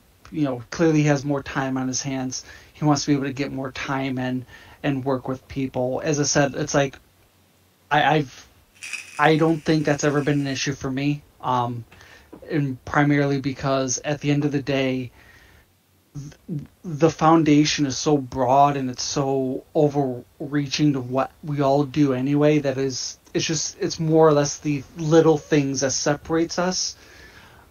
But at the end of the day, that's really about it. And if someone wants to be in multiple Milsims, it's not because they're trying to do something malicious. It's more because they have more time, and there is a lot of time where they're not doing what they want to do as far as a Milsim wise, and they're trying to find other units to so that they could plug in those times, so they could get the time that they want playing a game that they love to play. Makes sense. Prime, do you want to come in with what you were going to say? Yeah. So as for like being in multiple Milsims to get more action, or just for whatever purpose you want to be in multiple, there's the difference between like being a backdoor recruiter and being in multiple Milsims. Being in multiple Milsims is fine, but there's an incident that happened, and I know I even contacted 8up about this just to give him a heads up. But we had an individual in our Milsim who was only in for about 2 weeks. We were accepting, we welcomed him in and everything. And then, he, without, letting any of us know, just randomly left. And all of a sudden, I'm getting flooded with DMs from, 6 different people going, this guy's literally messaging me, telling me to leave JTF and go join him because we suck, or, a bunch of stuff, right? And then that's where I'd say, the line kind of gets crossed from being in multiple Milsims to then just being petty, and then starting to attempt to backdoor recruit. If you're in multiple Milsims, perfectly fine. But if you're in another Milsim just to try to gain members into your own Milsim, and you're doing a bunch of snaky and shady stuff, and then all around just trying to basically screw over the other, Milsim out of members by telling them, hey, leave this one and then come join me. It's not really at that point, it's not hey, I'm just in for more action. It's hey, I'm in here literally using you guys to basically spoon feed me for my own personal gain, if that makes sense. So I guess that's my take on that. But yeah. I can see it. I can see it on. Okay. Hang on. I can see it on the very young incoming personnel, but anyone that's at least an NCO or above, they're staying unless they can show some real proof that they're gonna get their own unit, they get to run it, and you won't have anything else to say. But anyone that's on any military level, private to specialist, they are the most vulnerable on that level. Oh yeah. Yeah, no, that's I guess to add on to your point, like I'm saying, I was getting a bunch of sergeants and NCOs and officers that were basically messaging us back going this guy's really trying to do this, just saying he's trying to do this, so just keep a head out for that. There's a bit of a difference, but obviously, it'll be your fresh guys who are the ones that'll fall for it over, your, I guess, day one friends, your veterans over the Milsims. Yeah, your veterans. So, Yeah. I also noticed that people like that, when the casual players start to leave, they tend to leave with them, because the Milsim community, I think in whole, has lots of respect for one another, and eventually people like that gets weeded out of the community as a whole. And I've noticed that the longer, when Wildlands got to its age, we started seeing a lot less of that. Again with Breakpoint, we started seeing a lot less of that as the game aged, because those people tend to not stay around at all to begin with. So I think that's something that is more of an issue when a game first comes out. It's hot. people want to play it. You get all these different people.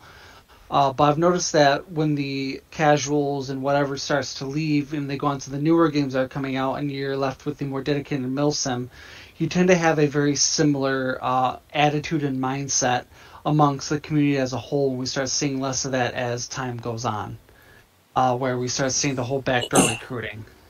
So I might have a different opinion to the rest of them. For me, with being in multiple Milsims, it's... I wasn't a fan of that. If you joined a Milsim, it was there because you were wanting to... Again, you were wanting to be there. And usually, again, everybody has their lives outside of Milsim. Everyone, so typically a schedule is usually set about when things go on. I've had too many guys who are in multiple Milsims. Hey, welcome to the chat, Delta. Nice to hear from you. Oh, we can. Yeah, I think we can hear muffled. Delta finally. It's muffly, muffled, but But if you're there in a Milsim, obviously Milsims want you to be dedicated to theirs, and that's kind of where it falls into. Does that mean we don't respect other Milsims that they want to be a part of? No, that's not what it means at all. We respect those guys. We absolutely. I'm pretty sure I can say this for most of every Milsim out there. We absolutely love other Milsims because they're people that are kind of like-minded to us. But with me, if you come into my Milsim and then you sit there and say, oh, well, I also want to be a part of this one, that kind of frustrates me because now you're starting to deal with like attendance-wise. Obviously, we want guys to be active. We want guys to be there whenever we go on ops and do stuff. We want to play with these guys. And if you're off with another Milsim, whenever we sit there and say, hey, today's the day that we're going to, do this, or we have it set for this day, and you're like, oh, well, I can't make it because I'm doing this with others Milsim, obviously it's going to be a little bit of a, punch to the gut, at least for me. And maybe that's, again, just me. Hopefully it's, I say hopefully. Maybe it is. And if it's not, then, it is what it is. I don't share that sentiment that the rest of them seem to have. I don't mind if other Milsims want to come in and, hey, we want to operate together and whatnot. But if I have a guy who's a part of like some US SOCOM server or even in like Doc's server or maybe even Prime's, sit there and go like, yeah, I'm also a part of these. I'm gonna straight up ask him, why aren't you there? We have no problem with linking up with you guys and doing ops together, but why are you trying to attend both? that makes sense. Do we have Delta? Can we hear you this time? You tell me. Yeah, we Yeah, can. we got you. Yeah, finally. So, anything you want to add? I've lost him again. We had him for a moment, and he went. No, he's gone. All right. On with the win. Okay, On with next- the win. I want to move on to my final question. So, and I think this one's quite important. Obviously, we know that Ubisoft is a company that is there for its number one purpose is to make money. They have shareholders and all the rest of it, and they want to make money. I understand that, and I think everyone understands that. But at the same time, they have to provide decent entertainment for us to put our money into. Now, obviously, with the creation of Milsims and people that play Milsims, they obviously believe that that entertainment value is there, otherwise they wouldn't bother. But this gets me into a point where, obviously, being a YouTuber, I get a lot of different opinions. You get a lot of people, you hear a lot of comments, and I like reading people's comments from casual people that say things like, I want to see more film crossovers. I want to see zombies. I want to see stuff like this. And then you'll get more, maybe kind of what I call the hardcore player who just wants more options. Just give us options for this. And then, you might get more Milsim players that want more camos in the game and more weapons and things like that. I'm not saying that none of those can't break into each other, because of course they can. But what I want to ask you is, do you think that Ubisoft should be paying more attention to one of these groups than another? So, for example, should they be paying more attention to the Milsim community because they are the ones that are possibly keeping this game alive and played a lot longer than maybe your average kind of casual player. Do you think they should be putting that effort in to listen to Milsims, what they want, the type of things that they want in the game, and how should they go about kind of utilizing that and doing that? Actually, I'd like to kind of hear Doc's answer on this one, because he's got a lot of decent philosophy on that we've talked about. Actually, to be honest, it was funny because I actually saw something in the news just a few hours ago, and I think that this would be very important. So I think that you should always focus on the group that is really supporting the game and learn how to build upon that in ways that can make it truly one of its own, but to the point that outsiders can't ignore it anymore. Let's take Elden Ring, for example. FromSoft has done a really good job of catering to its fan base, but also looked into other ways at how can we make this game better and more accessible to other people. In doing so, Elden Ring, and I'm saying this, is from Young shout out to him. Elden Ring was so successful that it outsold Call of Duty in just 2 months. Think about that. So instead of all these trend chasing that Ubisoft is trying to do, they should focus on what makes Ghost Recon good to this community, build upon that, make it so that the community really is one of its own, but figure out how to still make it accessible to other people without compromising its core values.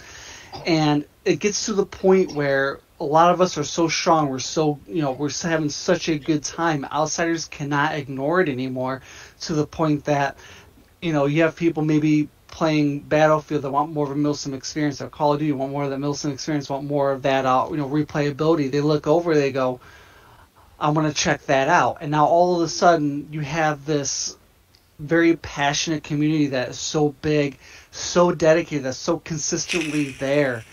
It's not a game like Call of Duty where it dies out in a year or something like that. They always have to constantly pump out game after game. This is something that will be so strong that the moment they drop the next Ghost Recon, they just have this huge dedicated fan base. They'll be there day one to support it. And I think that they need to focus on that and build upon that to the best of their abilities instead of trying to chase trends and trying to grab short-term success. Oh, that's a really good point. Anyone else want to come in on that? I have a little bit to speak on that.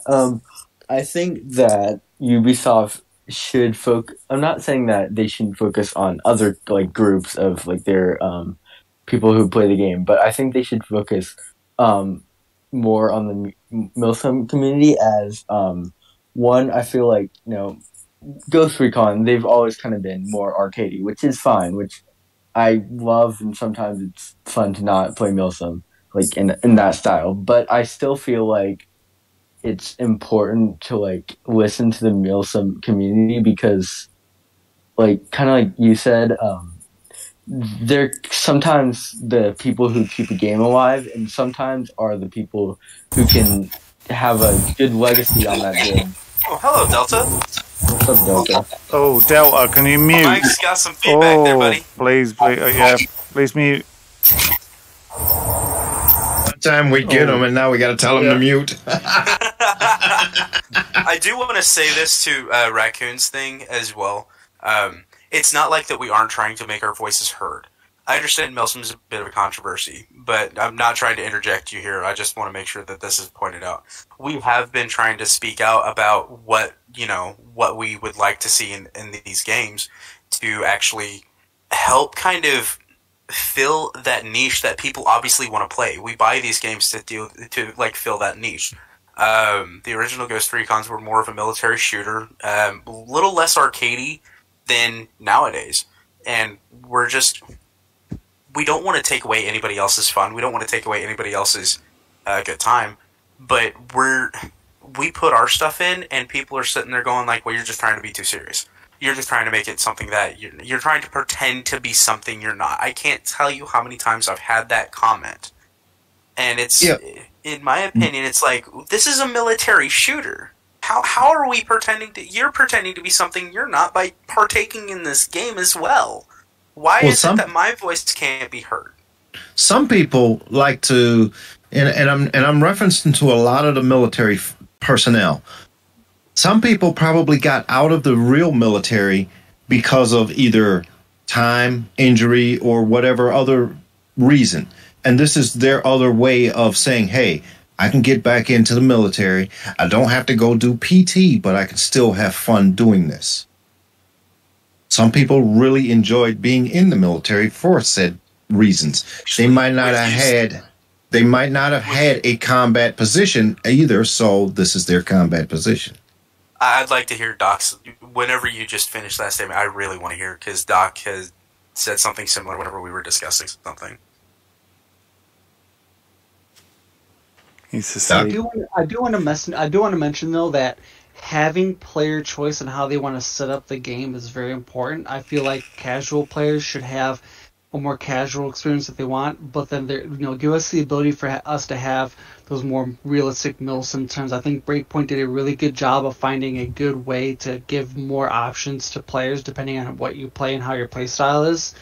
And I think that even though yes, we as a Milsim community wanted to see a lot for the Milsim community, I still think that's very important that they don't forget and abandon the more casual community as well. Even though they're short term, maybe if they want to have more of a Call of Duty run and gun experience, I feel like there should be room for that as well. And we as a Milsim unit can decide what works best for us as well. So it's, I don't want it to be just one-sided. So if people feel like we're speaking up, that's shouting out their voices. In my opinion, I think that having the ability to change settings to make it so that if you want a specific playstyle, if you want a specific way the game's gonna fight you, that can happen, so that everyone could find their own enjoyment and their own strides in the game as well. I totally agree with you on that, and I think, to be honest, I think most people would agree with you on that. Even if you play in a Milsim style all the time, I think most people will recognise that for a game to be supported long term, it needs to sell. So you need to be able to make sure that different types of people will play that game, buy it, and put money into it. I think, as you just said, the number one, we've said this multiple times on videos, podcasts, as long as you put the settings in there so you can, if you want full HUD on and play it very casually, then you can. But just make sure that whatever game, the new game, whatever it is, just make sure that you always have those options to make sure whatever it is you have turned on for a casual fan, that you can also turn them off so you can go more hardcore Milsim, that kind of thing. I don't know if we've got Doc. Is Doc there, or is he? I'm not sure, because he's not. Oh, he is there. I can't hear him. Are you there, Doc? No, I can't hear Doc. So I've been here, man. Oh, hey, dude. So did you want to? Still got some feedback too, dude. Yeah, Delta, you got shocking feedback. Doc, did you want to come in from what Tyrant was saying? Yeah, I mean, I've been trying to answer like almost 3 questions up to this point.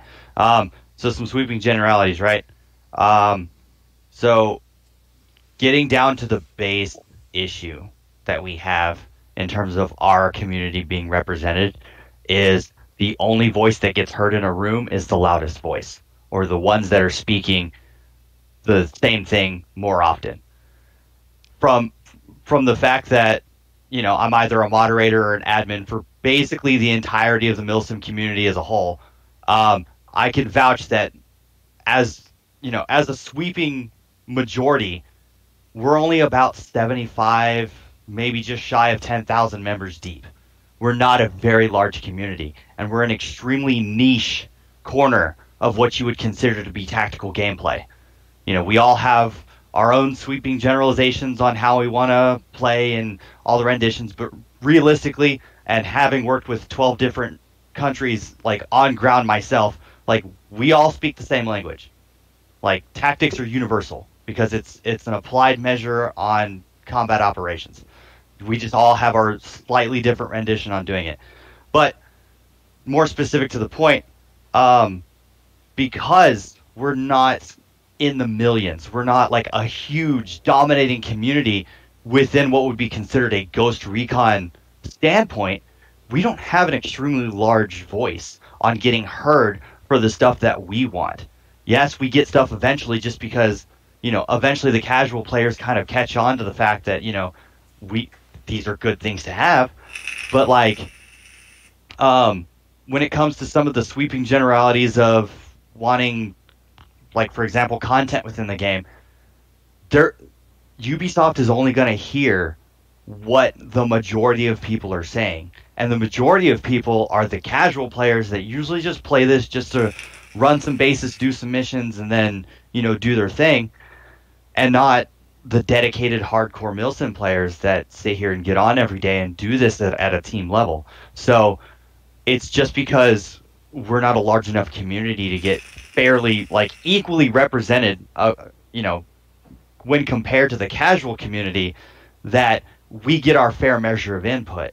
And then going into some of the other, previous questions, just to kind of close everything up on my end, the complexity of a Milsim and what brings it its uniqueness factor is only going to be represented by the experience, creativity, and dedication of those that make it. And so when we go into the effort of making these units and building these, like, we have to build all of this stuff by hand. And so when somebody just comes in and's like, oh, cool, I like that idea, I'm just going to take it for myself, copy and paste it, maybe change a few things in it, and then make something very similar or, like, almost identical, and then take all of your members away from you or steal your idea. It's disrespectful. We don't like that. It's not the fact that we don't mind our documents being taken because some of us love sharing them. It's the fact that we put the time and effort into creating these processes, creating these organizations, that it almost just feels like a slap in the face every time somebody wants to take what contribution we've made to the community. And so, yeah, there's a little bit of competition, there's a little bit of safeguarding, but I think ultimately we all speak the same language, we're all driving for the same purpose, and we all have a similar respect for each other on the context that what makes us unique are the experiences of the members that we have and the people that create what our group is. And that's what we want to hold on to. We want to hold on to, like, for example, the guys that I've been friends with and a couple of them that I've gone down range with for years, half a decade, that, like, we get together and that's just us. Like, we're buddies. We're homies. We would take this into real life and go down range with each other just because of how tight-knit and how close we are. That's what we want. That's what all of us want when we create these units, and create these philosophies. And that's all we want, is to just get represented and put ourselves out in the community as our own measure of force, our own community that we want to build within this grand philosophy that we're trying to expand. But it's because it's so niche and so specific from a very vast generalization of what everybody else thinks that this game should be, that it's not going to get us as well represented. It's never going to. Realistically, it's never going to. But all we can do is continue to try. And that's all we strive for pretty much every day. I think that's a really excellent message that you just said then, and a nice kind of closing things. Anyone else like to come in with any final thoughts, or someone who hasn't spoken for a while, or anything from anything that we've covered, or any little points that you'd like to raise that we haven't brought up? I'll let these guys go ahead and say their piece. I do want to say this really quick, and I kind of want to address this to the more casual base to kind of help alleviate any doubt, to kind of help alleviate any, like, maybe animosity. We aren't saying we don't want you guys to be here in this game. It's a game, it's fun, we all love this series. But we also ask that you please don't shut this out. Again, what Doc said is 110% true. We build everything by hand. Our operations, our Discord, our very foundation may be laid out for us, but to make the building, you still have to get the bricks, you still have to make the plans, you still have to do all of these things just to make it work. it's a big process, and we do take a lot of pride in it. And we're only so soft-spoken about these sort of things because, again, we are kind of, as much as I really hate to say it, we are a bit of the redheaded stepchild of the game. It's a bit of a travesty and tragedy at the same time. But it's... I can't tell you how many times I've had people sit there and, say, oh, well, you're just trying to be something you're not. You're just trying to, catch glory where you don't deserve it or something like that. We're not here to try to commit anything like stolen valor. We're here to enjoy a game in a way that we wanted to enjoy it. Or for some of us, go back to a lifestyle that we couldn't be a part of, or even be in a part of, just get a semblance of that lifestyle that we couldn't, be a part of. There are some guys that I've talked to who have thanked me for the time and, letting them in and operating with us and having fun and kind of going that side of things because they couldn't get in due to medical reasons. I've had veterans who have said thank you for, helping them kind of go back into that feel, that vibe, kind of like what ADUP said. We don't want anyone to say, oh, this is far too hard, this is far too much. In some cases, if that's the case, then yes, it's not for you, but we are very, absolutely welcoming. The majority of Milsims out there, I know there are some bad eggs. There's bad eggs everywhere. But the majority of the Milsim community will happily welcome you with open arms, no matter what your level of gameplay.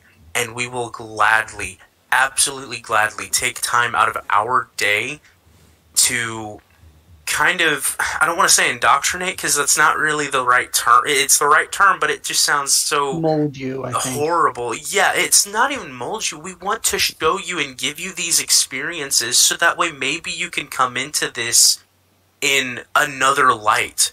Again, I used to play tactically, but it was never Milsim-like. And then I thought, well, I already play tactically. Milsim seems kind of cool and something that I want to be a part of. And again, I was scared to come in. It definitely is kind of serious business on some points, but that's, again, because we build it all. We have a lot of pride for this thing that we have built, and for the guys there who have helped us build it. Please, don't think that we're trying to exclude anybody. We're not. We're trying to include you. We want more people to experience this, to see our world of this, so that way look, it's fun. Maybe even if it isn't for you, there's still some level of fun of, going in with a team on a hard mission and coming out of that mission unscathed and doing the absolute best to just dominate whatever that objective was. It's even fun to have something mess up and then you have to go an entirely different direction just to still complete your mission. It's, again, I can't say anything more than just give it a try. Again, most of us here will happily welcome you. All right. Well, let's try and see what Deflect has to say before we call it a show. So one thing I always wanted to see from Ubisoft is I want to see them bring out the next game, have it with its DLC, its storyline, and once when the game kind of wraps itself up when it comes to story and content, and again, at that point, the majority of the casual players would have left anyway. Drop a whole tool set. Open up the game, or let us open up the game a bit. Let us have I won't say an extensive map editor, but maybe edit a few things, create our own missions, create. Again, nothing too crazy. Again, it has to still work with the console. I still believe that even though a PC player, I still believe that consoles do have the right of existence, and I do respect that. So make sure that's something that consoles can still handle too, but be able to really have these Milsim communities then be able to kind of go in with our toolboxes and create our own unique experiences so that the game will still have its life even after the last closing of the DLC storyline finally comes to an end, so that hey, we don't have to worry about adding more story to this, there's a community that'll just do the work for us now. Now we could focus on doing other things with the making the next game, while the Milsim community could keep their end going and be able to keep the player base afloat as well. I know, again, it's probably too late to even ask for that for Breakpoint, but if they gave us the ability for us to really, create more of a dynamic mission, be able to, place certain enemies or have certain enemy types in certain locations, and then just run that mission, or like set up certain objectives, and have it really be more custom to what we wanted to have as a unit wise or as an op wise, I think would have just drastically increased the longevity. Again, we look to Arma. Arma, you can do that. That game's over 10 years old now. It is still kicking like no tomorrow, and they've even dropped DLC 10 years later.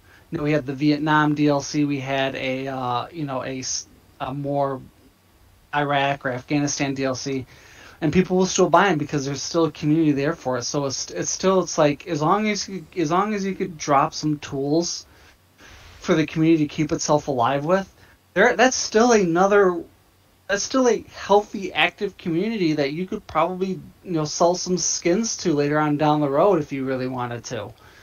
So that's still a monetization route that could still be explored, again within reason, so that we can have a very healthy community. Because I think one of the biggest issues, especially as a unit leader, is you play Breakpoint, and if we played very consistently almost every day, within 3 to 4 months, I think all of us have experienced it where the unit gets burnt out. We've all experienced. I've seen my units die over and over again after build a whole new unit from the ground up because the majority of the active players just get burnt out.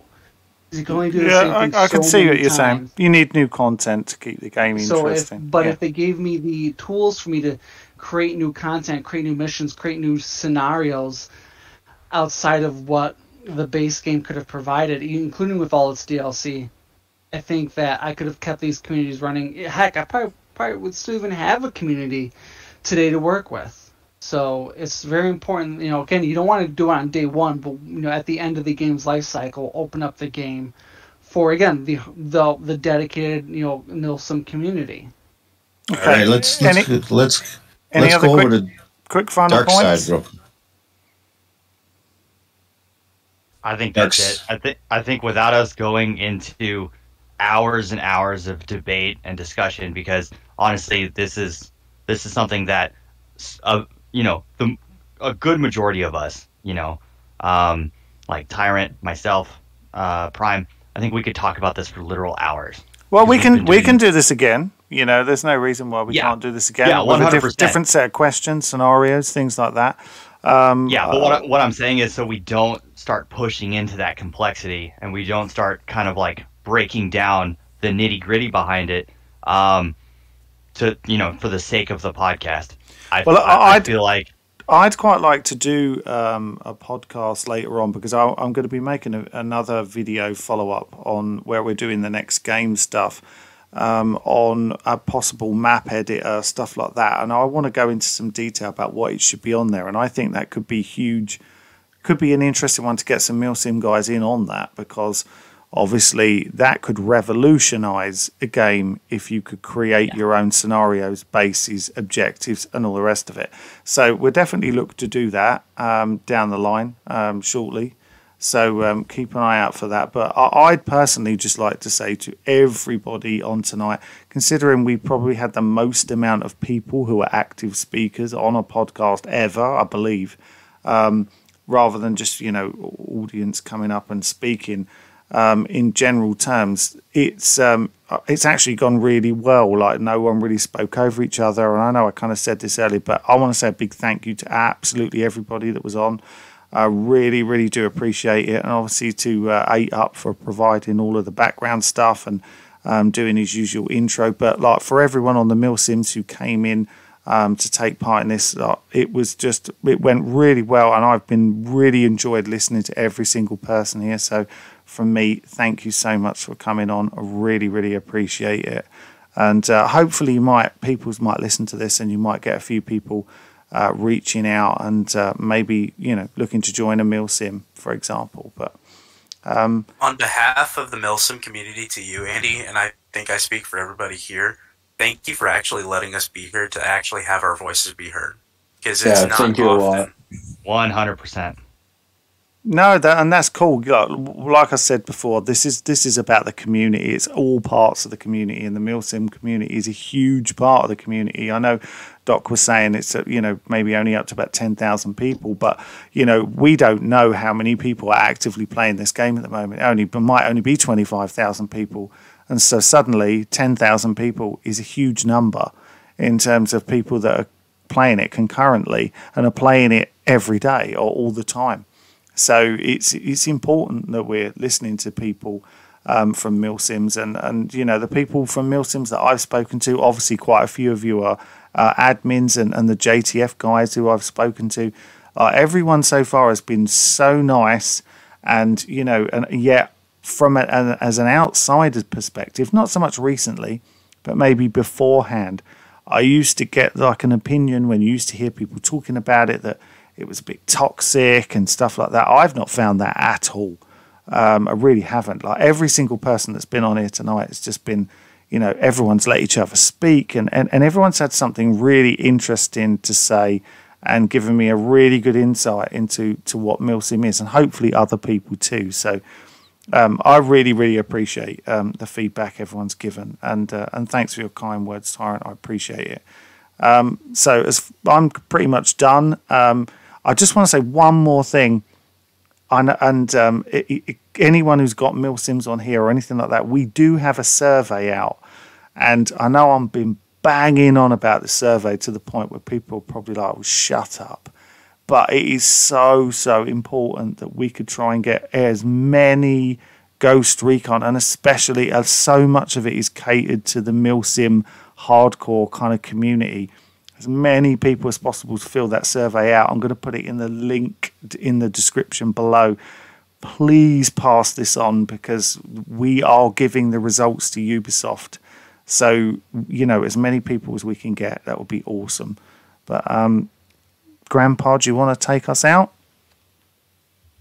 Right. Well, I'd like to thank all of the Task Force / Milsims that are in here today. JTF21, I know you guys are out there. Task Force Red Arrow, Task Force 104, Defect with your group of the 248th and the 37th NSWG. Most likely you can find all of these either on social media or in the Ghost Recon server. We're there. All you got to do is just come find us as far as a team.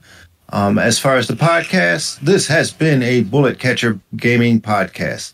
Join us next time for another exciting episode. Join us on Discord. The Discord info is in the description. Comment, like, subscribe. Signing off.